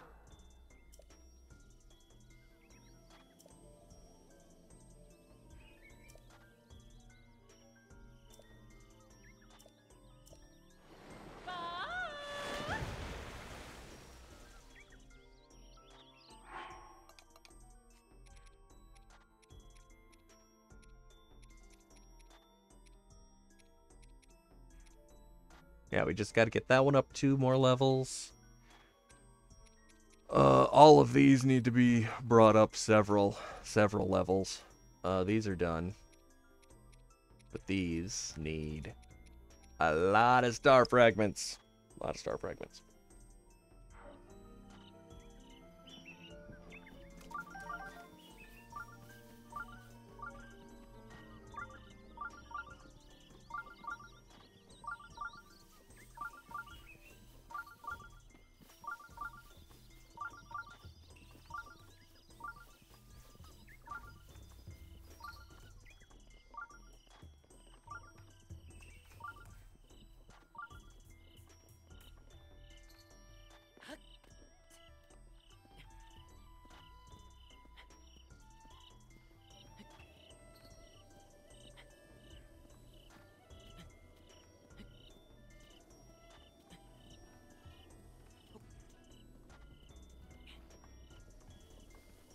So they put things like double rainbows in this game, huh?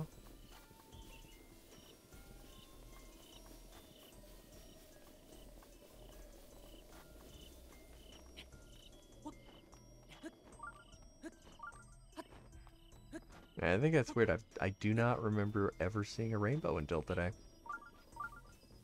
In the game. I mean, I've seen rainbows in real life and stuff.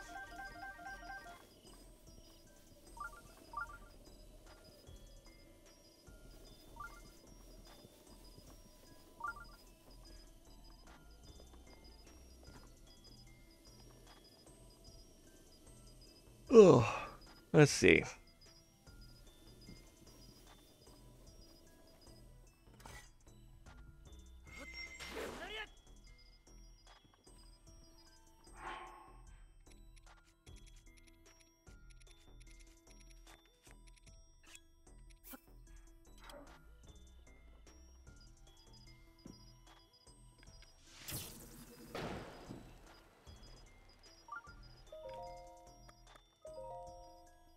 Sit until night.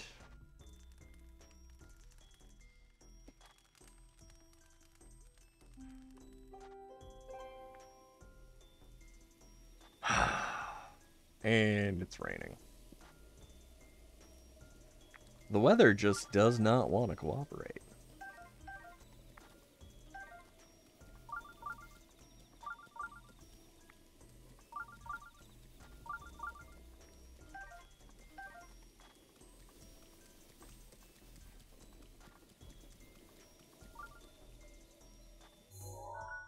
Let's see if maybe going to a different tower will make things better.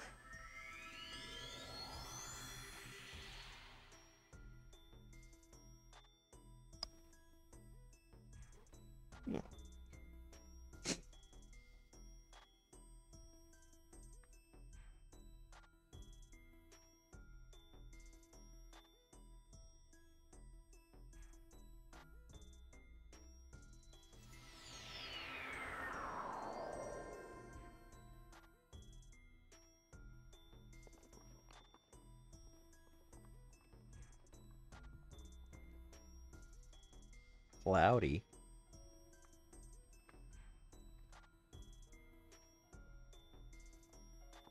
I don't think we're going to see a whole lot if it's cloudy.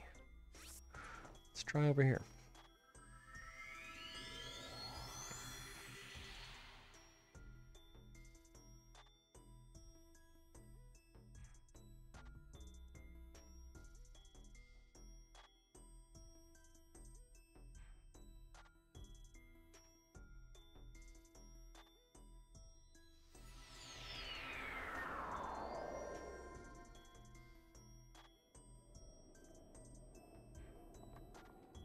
Alright, that's better. Now, hopefully. Oh, it's a blood moon.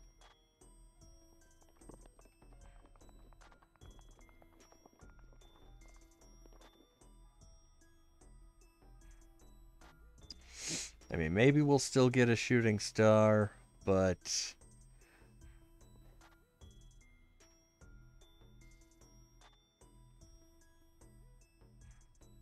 I don't think I've ever gotten one while there's been a blood moon.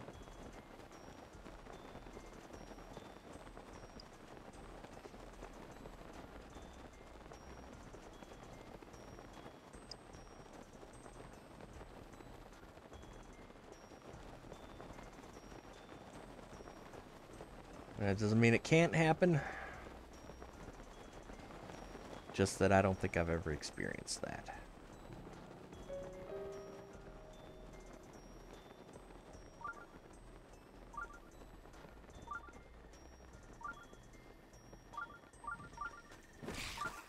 Otherwise, it's a lovely night for stargazing. If they'd stop shooting at me. Oh, jeez.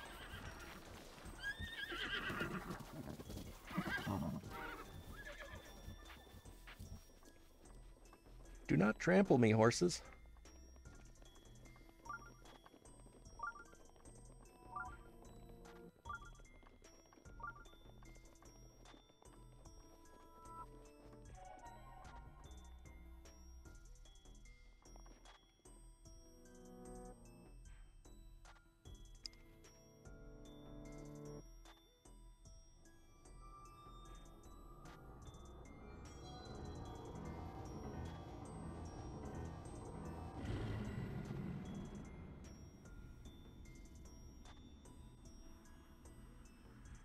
Blood moon rises once again. Please be careful. If they bring the blood moon back in Breath of the Wild 2, I hope they make that skippable. The little cutscene there that they do every time. Just make it skippable. Or, you know, after the first couple of times, just, you know, don't have the cutscene anymore.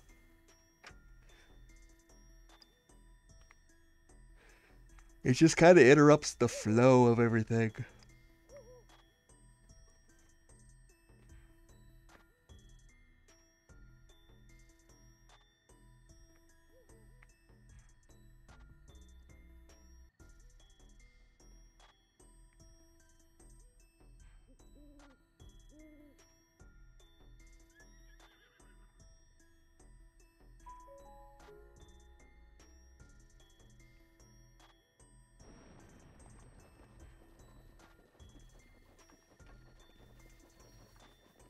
Well, we got a shooting star on the same night as a blood moon.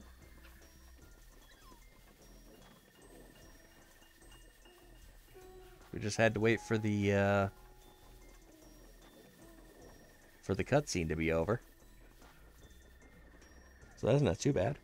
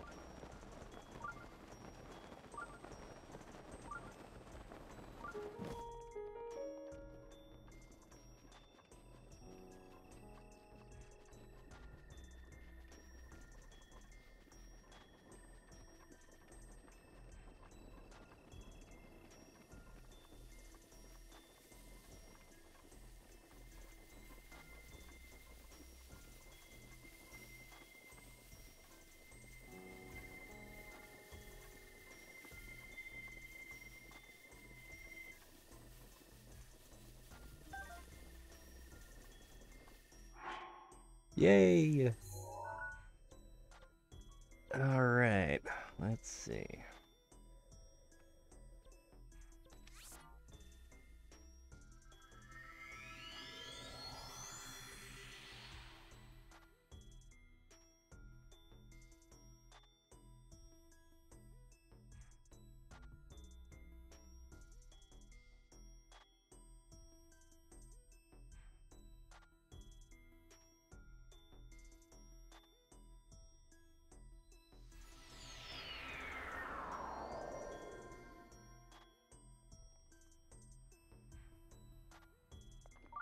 And that grantor of boons, not really so much a being as a statue, but sure.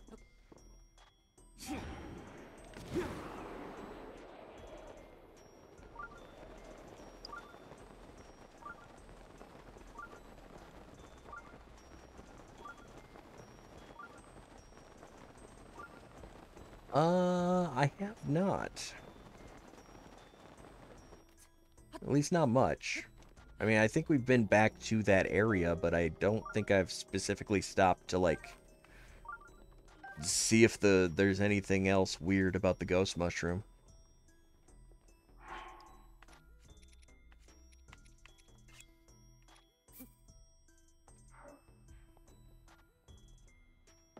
Or if there's anything more we can do with it.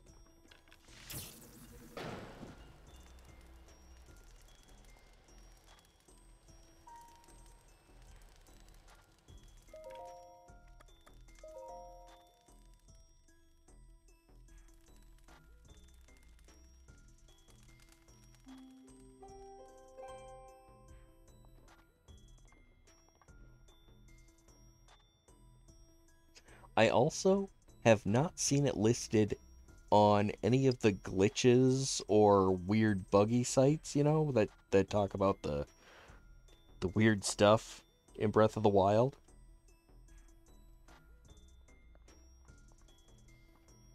So I don't know if this is something unique to our playthrough on this channel, or if it's just my cartridge, or if I'm just the only person who's ever run into this. I don't know. Have you guys run into this on yours? I know you have this game.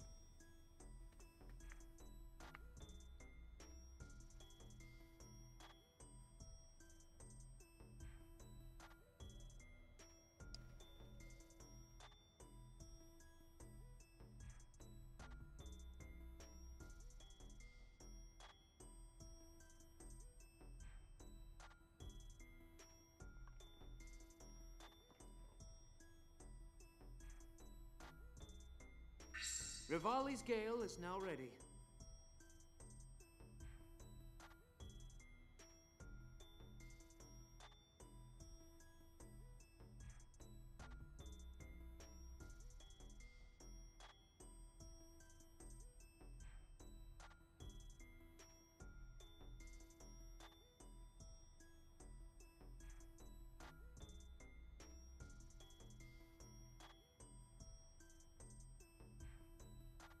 Yeah, if I remember right, on that day, like, it's drawn in, but like it doesn't actually have any collision to it. You can just walk right through it. Like, it's just not there.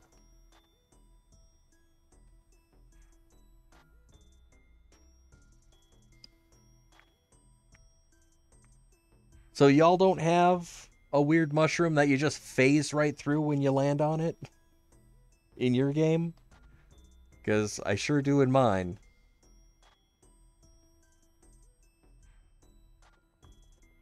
It's very odd.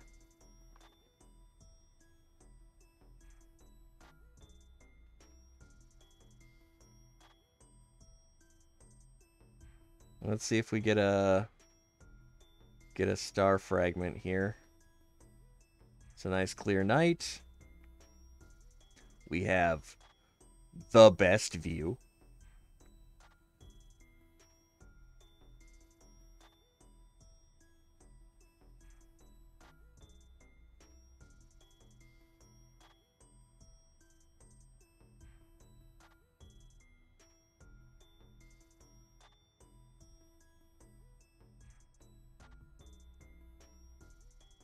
And we'll go visit the weird mushroom again. See if it's still, because I've got it marked. I still have it marked. It's right there.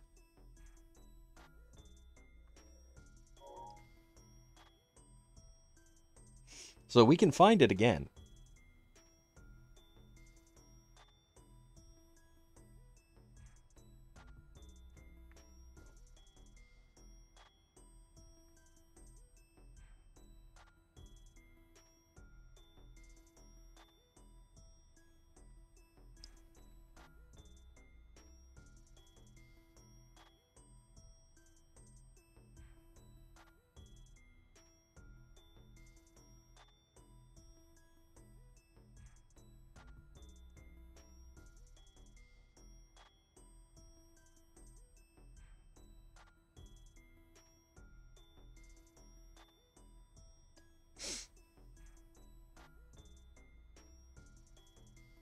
Well, hello, Zanutoa. Welcome to the chat.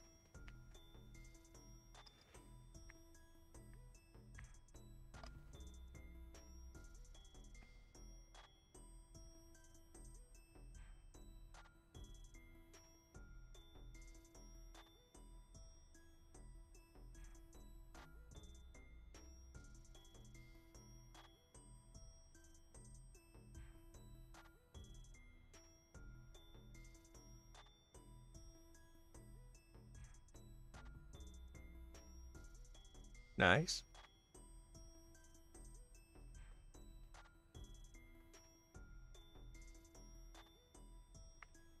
I don't think we're getting a star fragment tonight. Usually it's fallen by 2.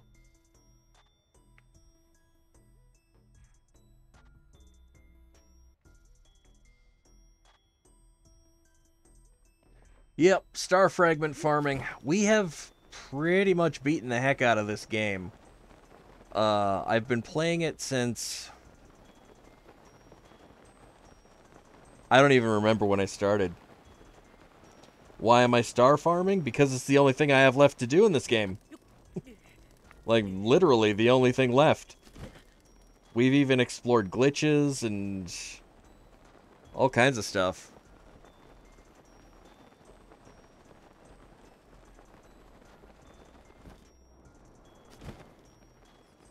There's genuinely just nothing else. Oh no, we did that.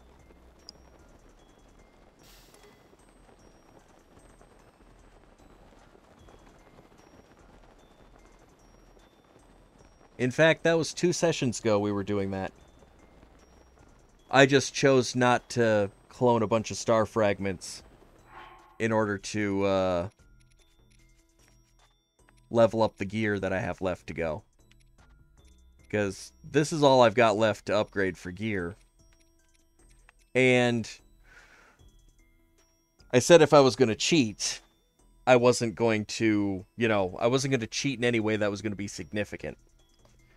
And I feel like upgrading my armor, my gear, by cloning a bunch of star fragments, that would be cheating. That would actually be cheating. If I was done collecting star fragments, oh, I'd had no problem. We could clone the heck out of them because it'd be inconsequential at that point. But we did try cloning a couple of ancient core. We tried cloning a couple of other things. We got it to work. We were able to do the menu overloading.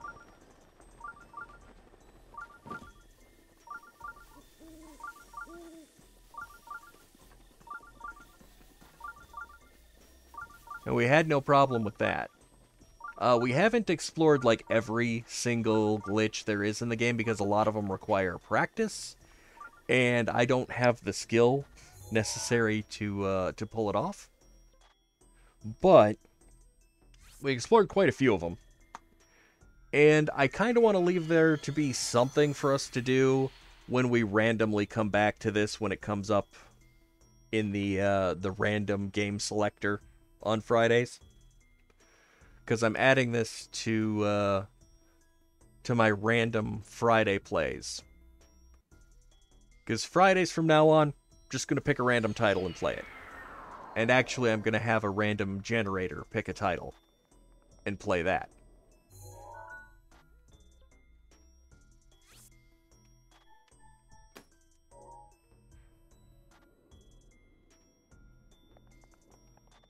But right now,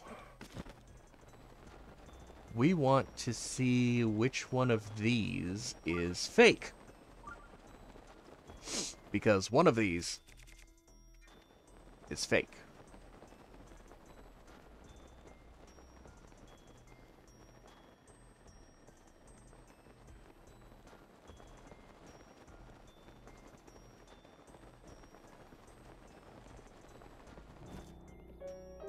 Not that one.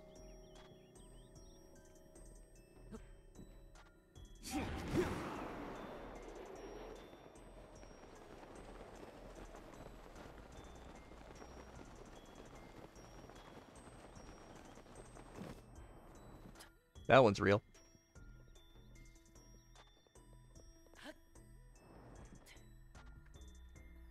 Huh. Pretty sure it was this one.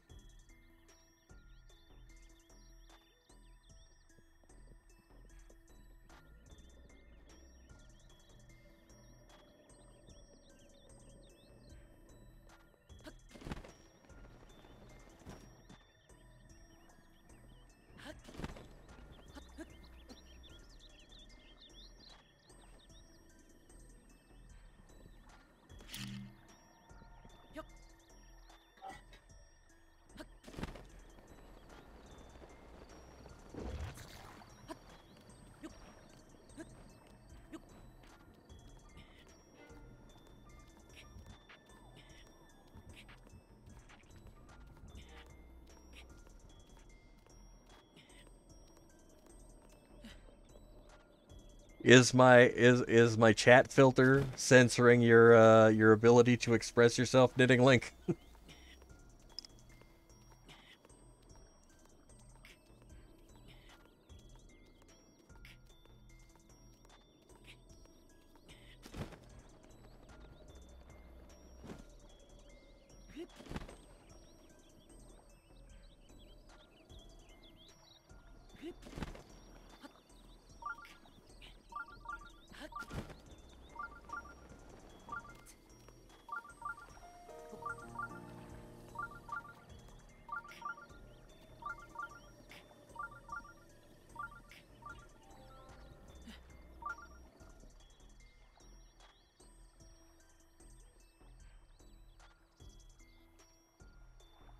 Well, gang, I am pretty sure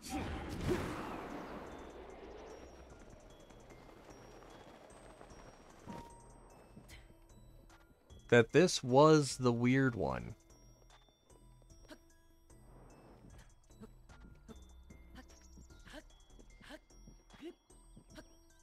But as you can see, I'm not falling through it this time.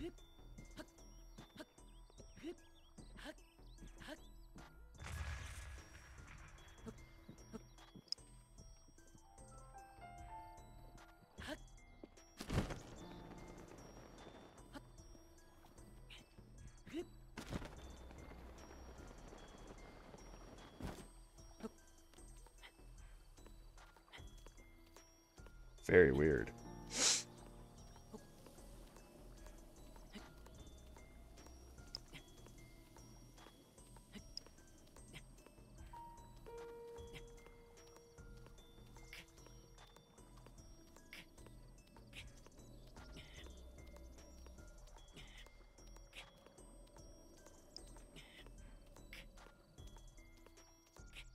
Yeah, I'm not sure. Either that or I have the wrong one marked, but I don't think I have the wrong one marked because I'm pretty sure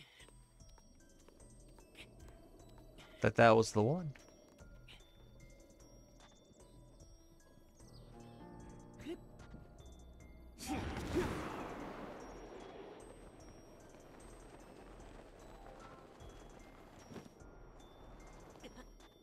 Well, that one's solid.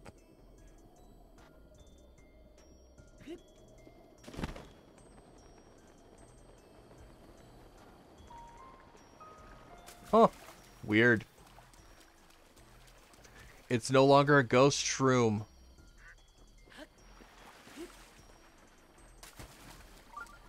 So bizarre.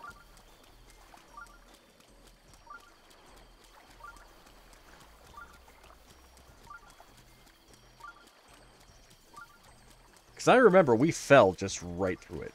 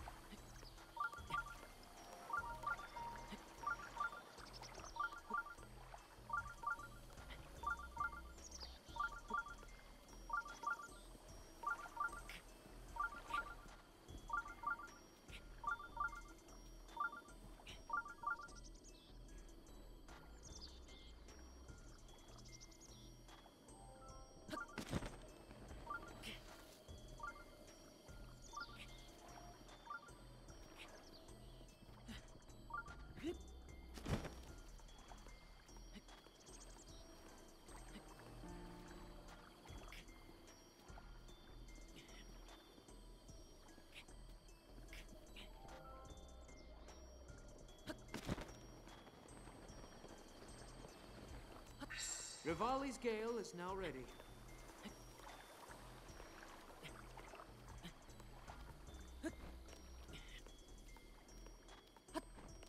I mean, the only thing I can think of is it must have been a fluke. You know, must have been just a one-time thing. I don't know.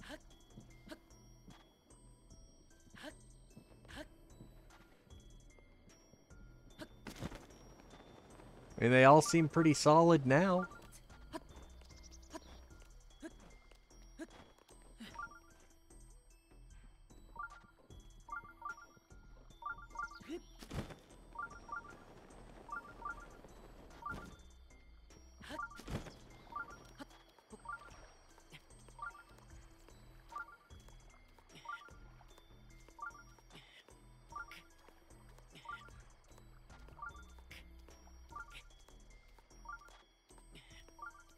Well, I'm a little sad.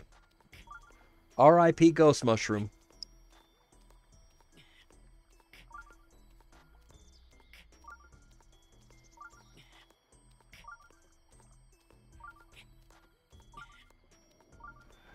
I don't know if it would have fixed itself after watching one of my coding streams. It might have ended itself after one of my coding streams. My coding streams usually end with me being super frustrated because the thing I'm trying to do isn't working for, like, the past hour. And then, like, 5 minutes before I'm ready to just absolutely give up and call it and be done for the day, I figure out what's wrong and it works. So, you know...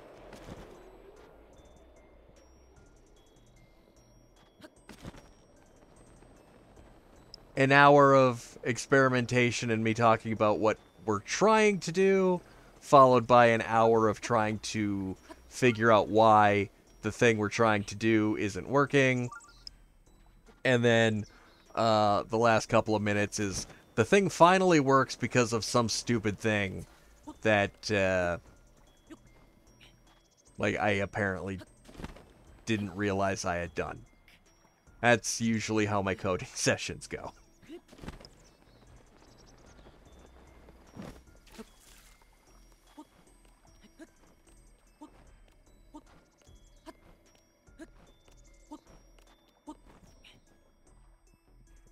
If anyone learns anything, from my coding sessions, I will be very, very surprised. I know I frame them as being a tutorial, but it's more a tutorial in this is what it's actually like to develop a program.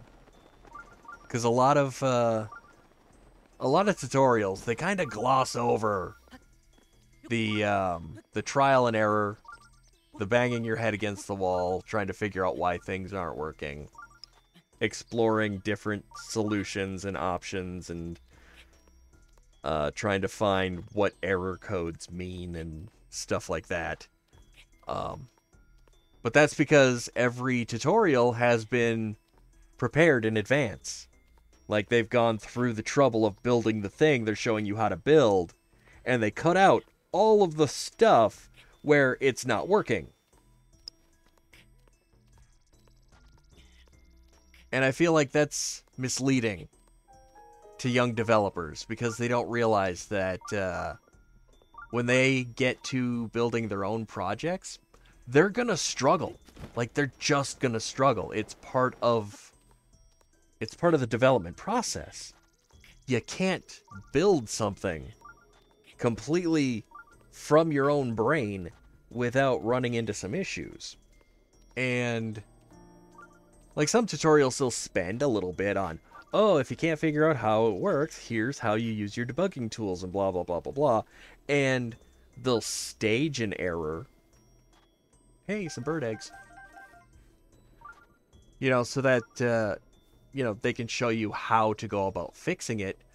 But that's easy to do when you know what the error is. If you know what's broken, it's easy to figure out how to go about fixing it. But the thing we're building, the website we're building, this is all stuff, Gale is now ready. like, I know how to do the stuff, but, like, the game we're making, I've never made this game. I've never built this particular thing before. Have I built websites before? Yes. Have I built games in JavaScript before? Yes. But specifically, have I built a angry green slime cube trying to navigate a maze full of dust bunnies to get to the hidden exit kind of game in JavaScript? No, I have not. In fact, it was just like a couple weeks ago that I was making the sprite files for that game so that I would have something to work with.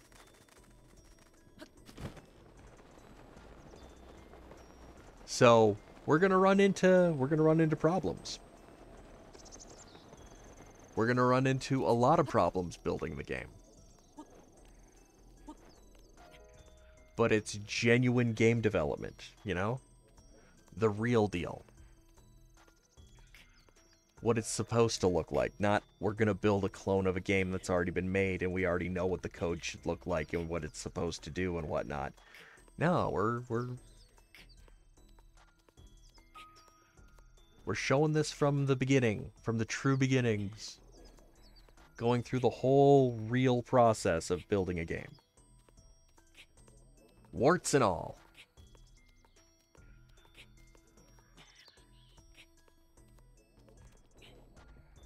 Because when I did moderation for Free Code Camp, Earth, the Facebook group,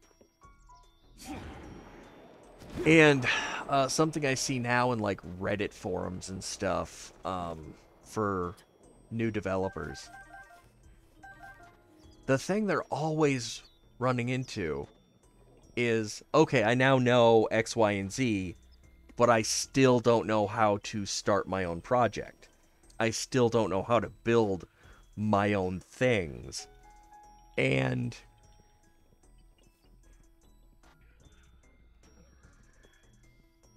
I feel like if you've learned a language but you still can't speak it, have you really learned a language? I mean, you're aware of how sentences should be structured and whatnot, but if you can't answer questions that are posed to you in that language, you haven't learned that language. You've learned about that language, which is a good start.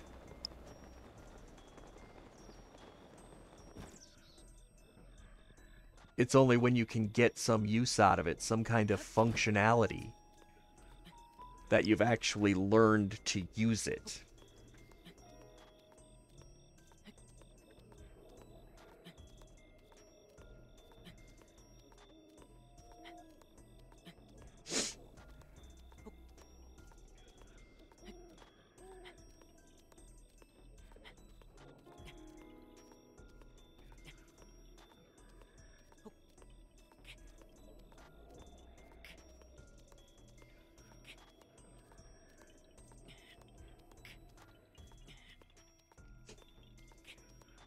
But I've also seen a lot of tutorials where they depend on a coder having some kind of aha moment in figuring out how JavaScript works.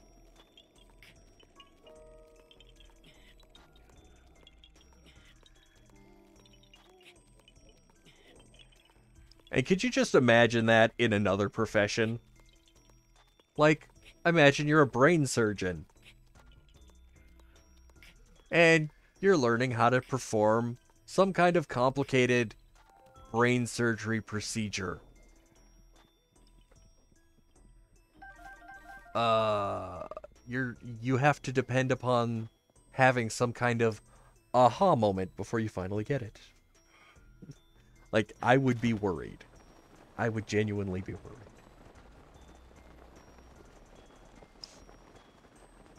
Oh, you guys are done for the day? Well, you have a good rest of your day. I should probably get out of here too because it's about lunchtime for me.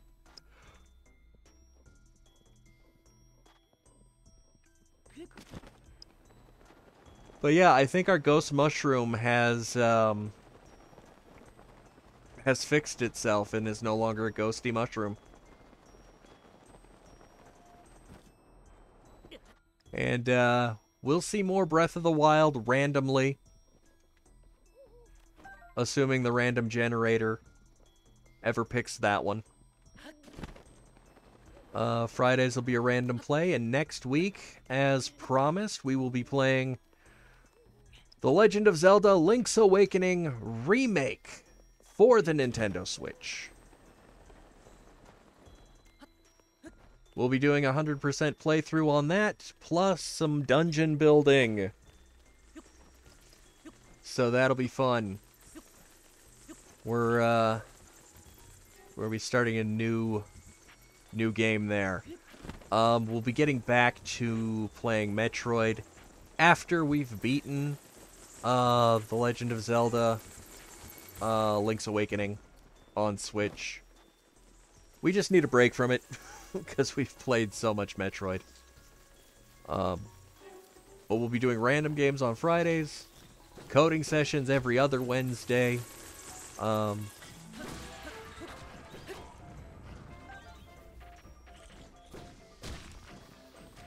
We're currently working on that JavaScript game that I was talking about. Once we finish that, though, we will get back to building things with Python.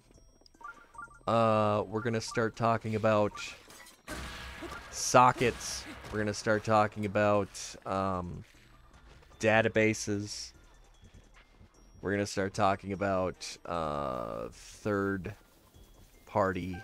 packages like Pygame, so you can make your own retro games for your computer. We're going to have a lot of fun with that. That's what's coming for the channel. Thank you, Knitting Link and Ube, for joining us today. Thanks everyone else who's been lurking and viewing, if there are any of you out there. You know, always feel free to say hi in the chat. We don't mind it. But y'all have a great one. Thanks for joining me for some star fragment farming today. We did not get a whole lot, but we got a little bit accomplished. So, you know, not too bad. Not too bad. Where are we at for star fragments right now anyway? One. We have one star fragment.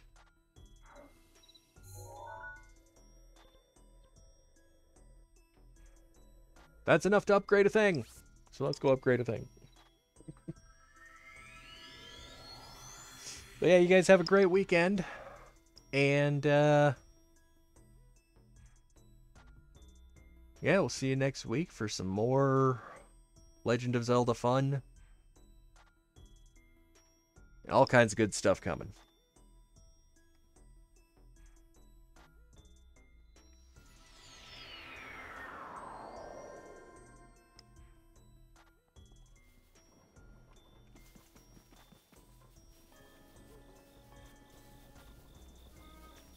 We'll upgrade one piece of gear and then we'll get the heck out of here.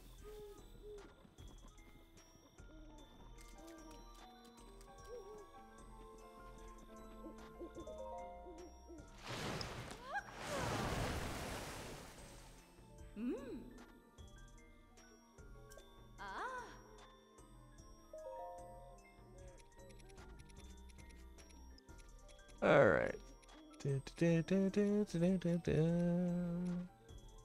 Tunic? Tunic of the Sky? Is that what's next? Tunic of the Sky! Yes, please.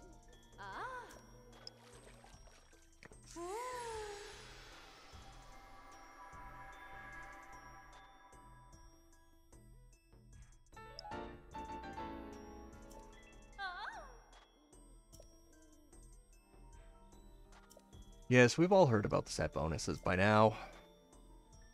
If we haven't heard about the set bonuses by now, we're doing something seriously wrong.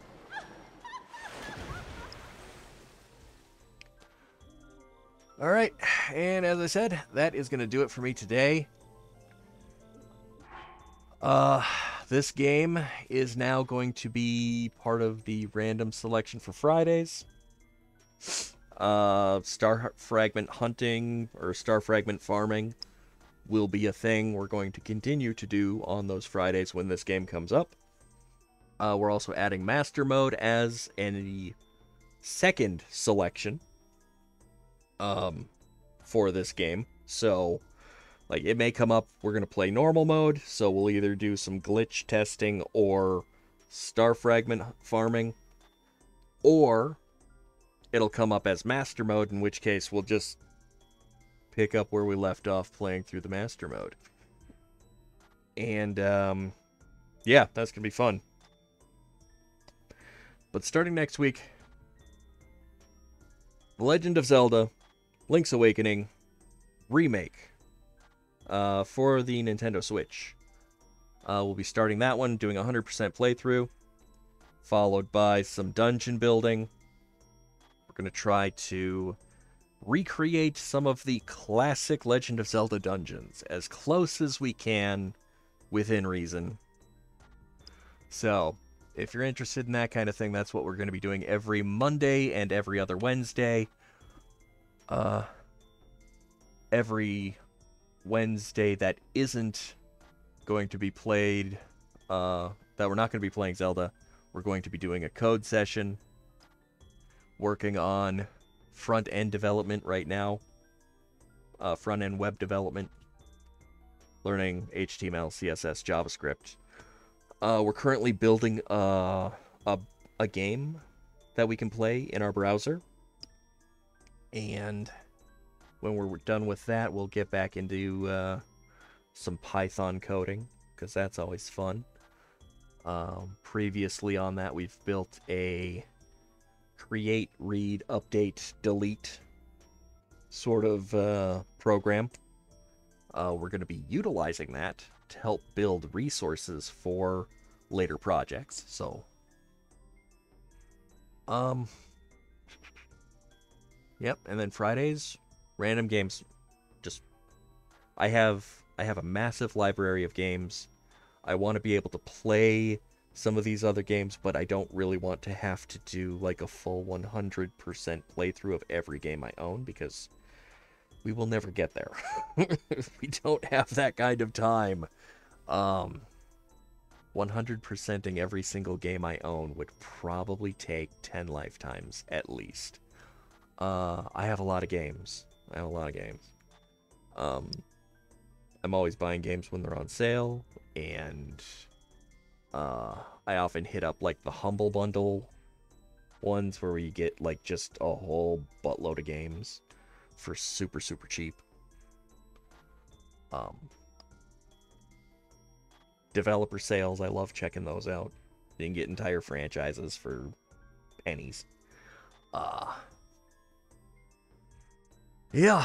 So yeah, over the years, built up quite a collection. I want to be able to provide as much interesting content for my channel as possible, so that there's always something new, and that we're not getting bored. Though lately we've been mostly focusing on the Legend of Zelda and Metroid franchises, because we're trying to do franchise playthroughs, specifically of the Legend of Zelda and Metroid. We'll be doing other franchises later, so those titles will not be part of the random selections on Fridays. But, don't worry. If you're wondering why you're not seeing, like, Batman Arkham Knight ever pop up in the random plays on Fridays, it's because that's going to be a franchise play. We're going to play that on franchise. When we get to those, I don't know if we're going to do 100%, because that's a lot of Riddler trophies. I mean, I know we did all of the Korok seeds for this one, but oh my god. That was so much work. So much work. Like I said, we've been playing this for a long time. I think we started this in November? Was it November? I don't even remember when we started this. It's been that long. But, this has been a really fun game to play.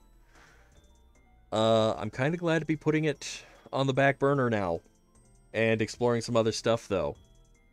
And as I said, this fall, if the rumors prove to be true and we get to see re-releases of Wind Waker and Twilight Princess come to the Switch, because those rumors are kicking around out there, if they prove to be true, we're going to be playing them on this channel. So, that's something to look forward to. When Breath of the Wild 2 finally drops, we'll be playing that as well, because of course we're going to play that. It would be crazy not to. So, lots of fun stuff for us to look forward to. I hope I'll see y'all there. Y'all have a wonderful, wonderful day.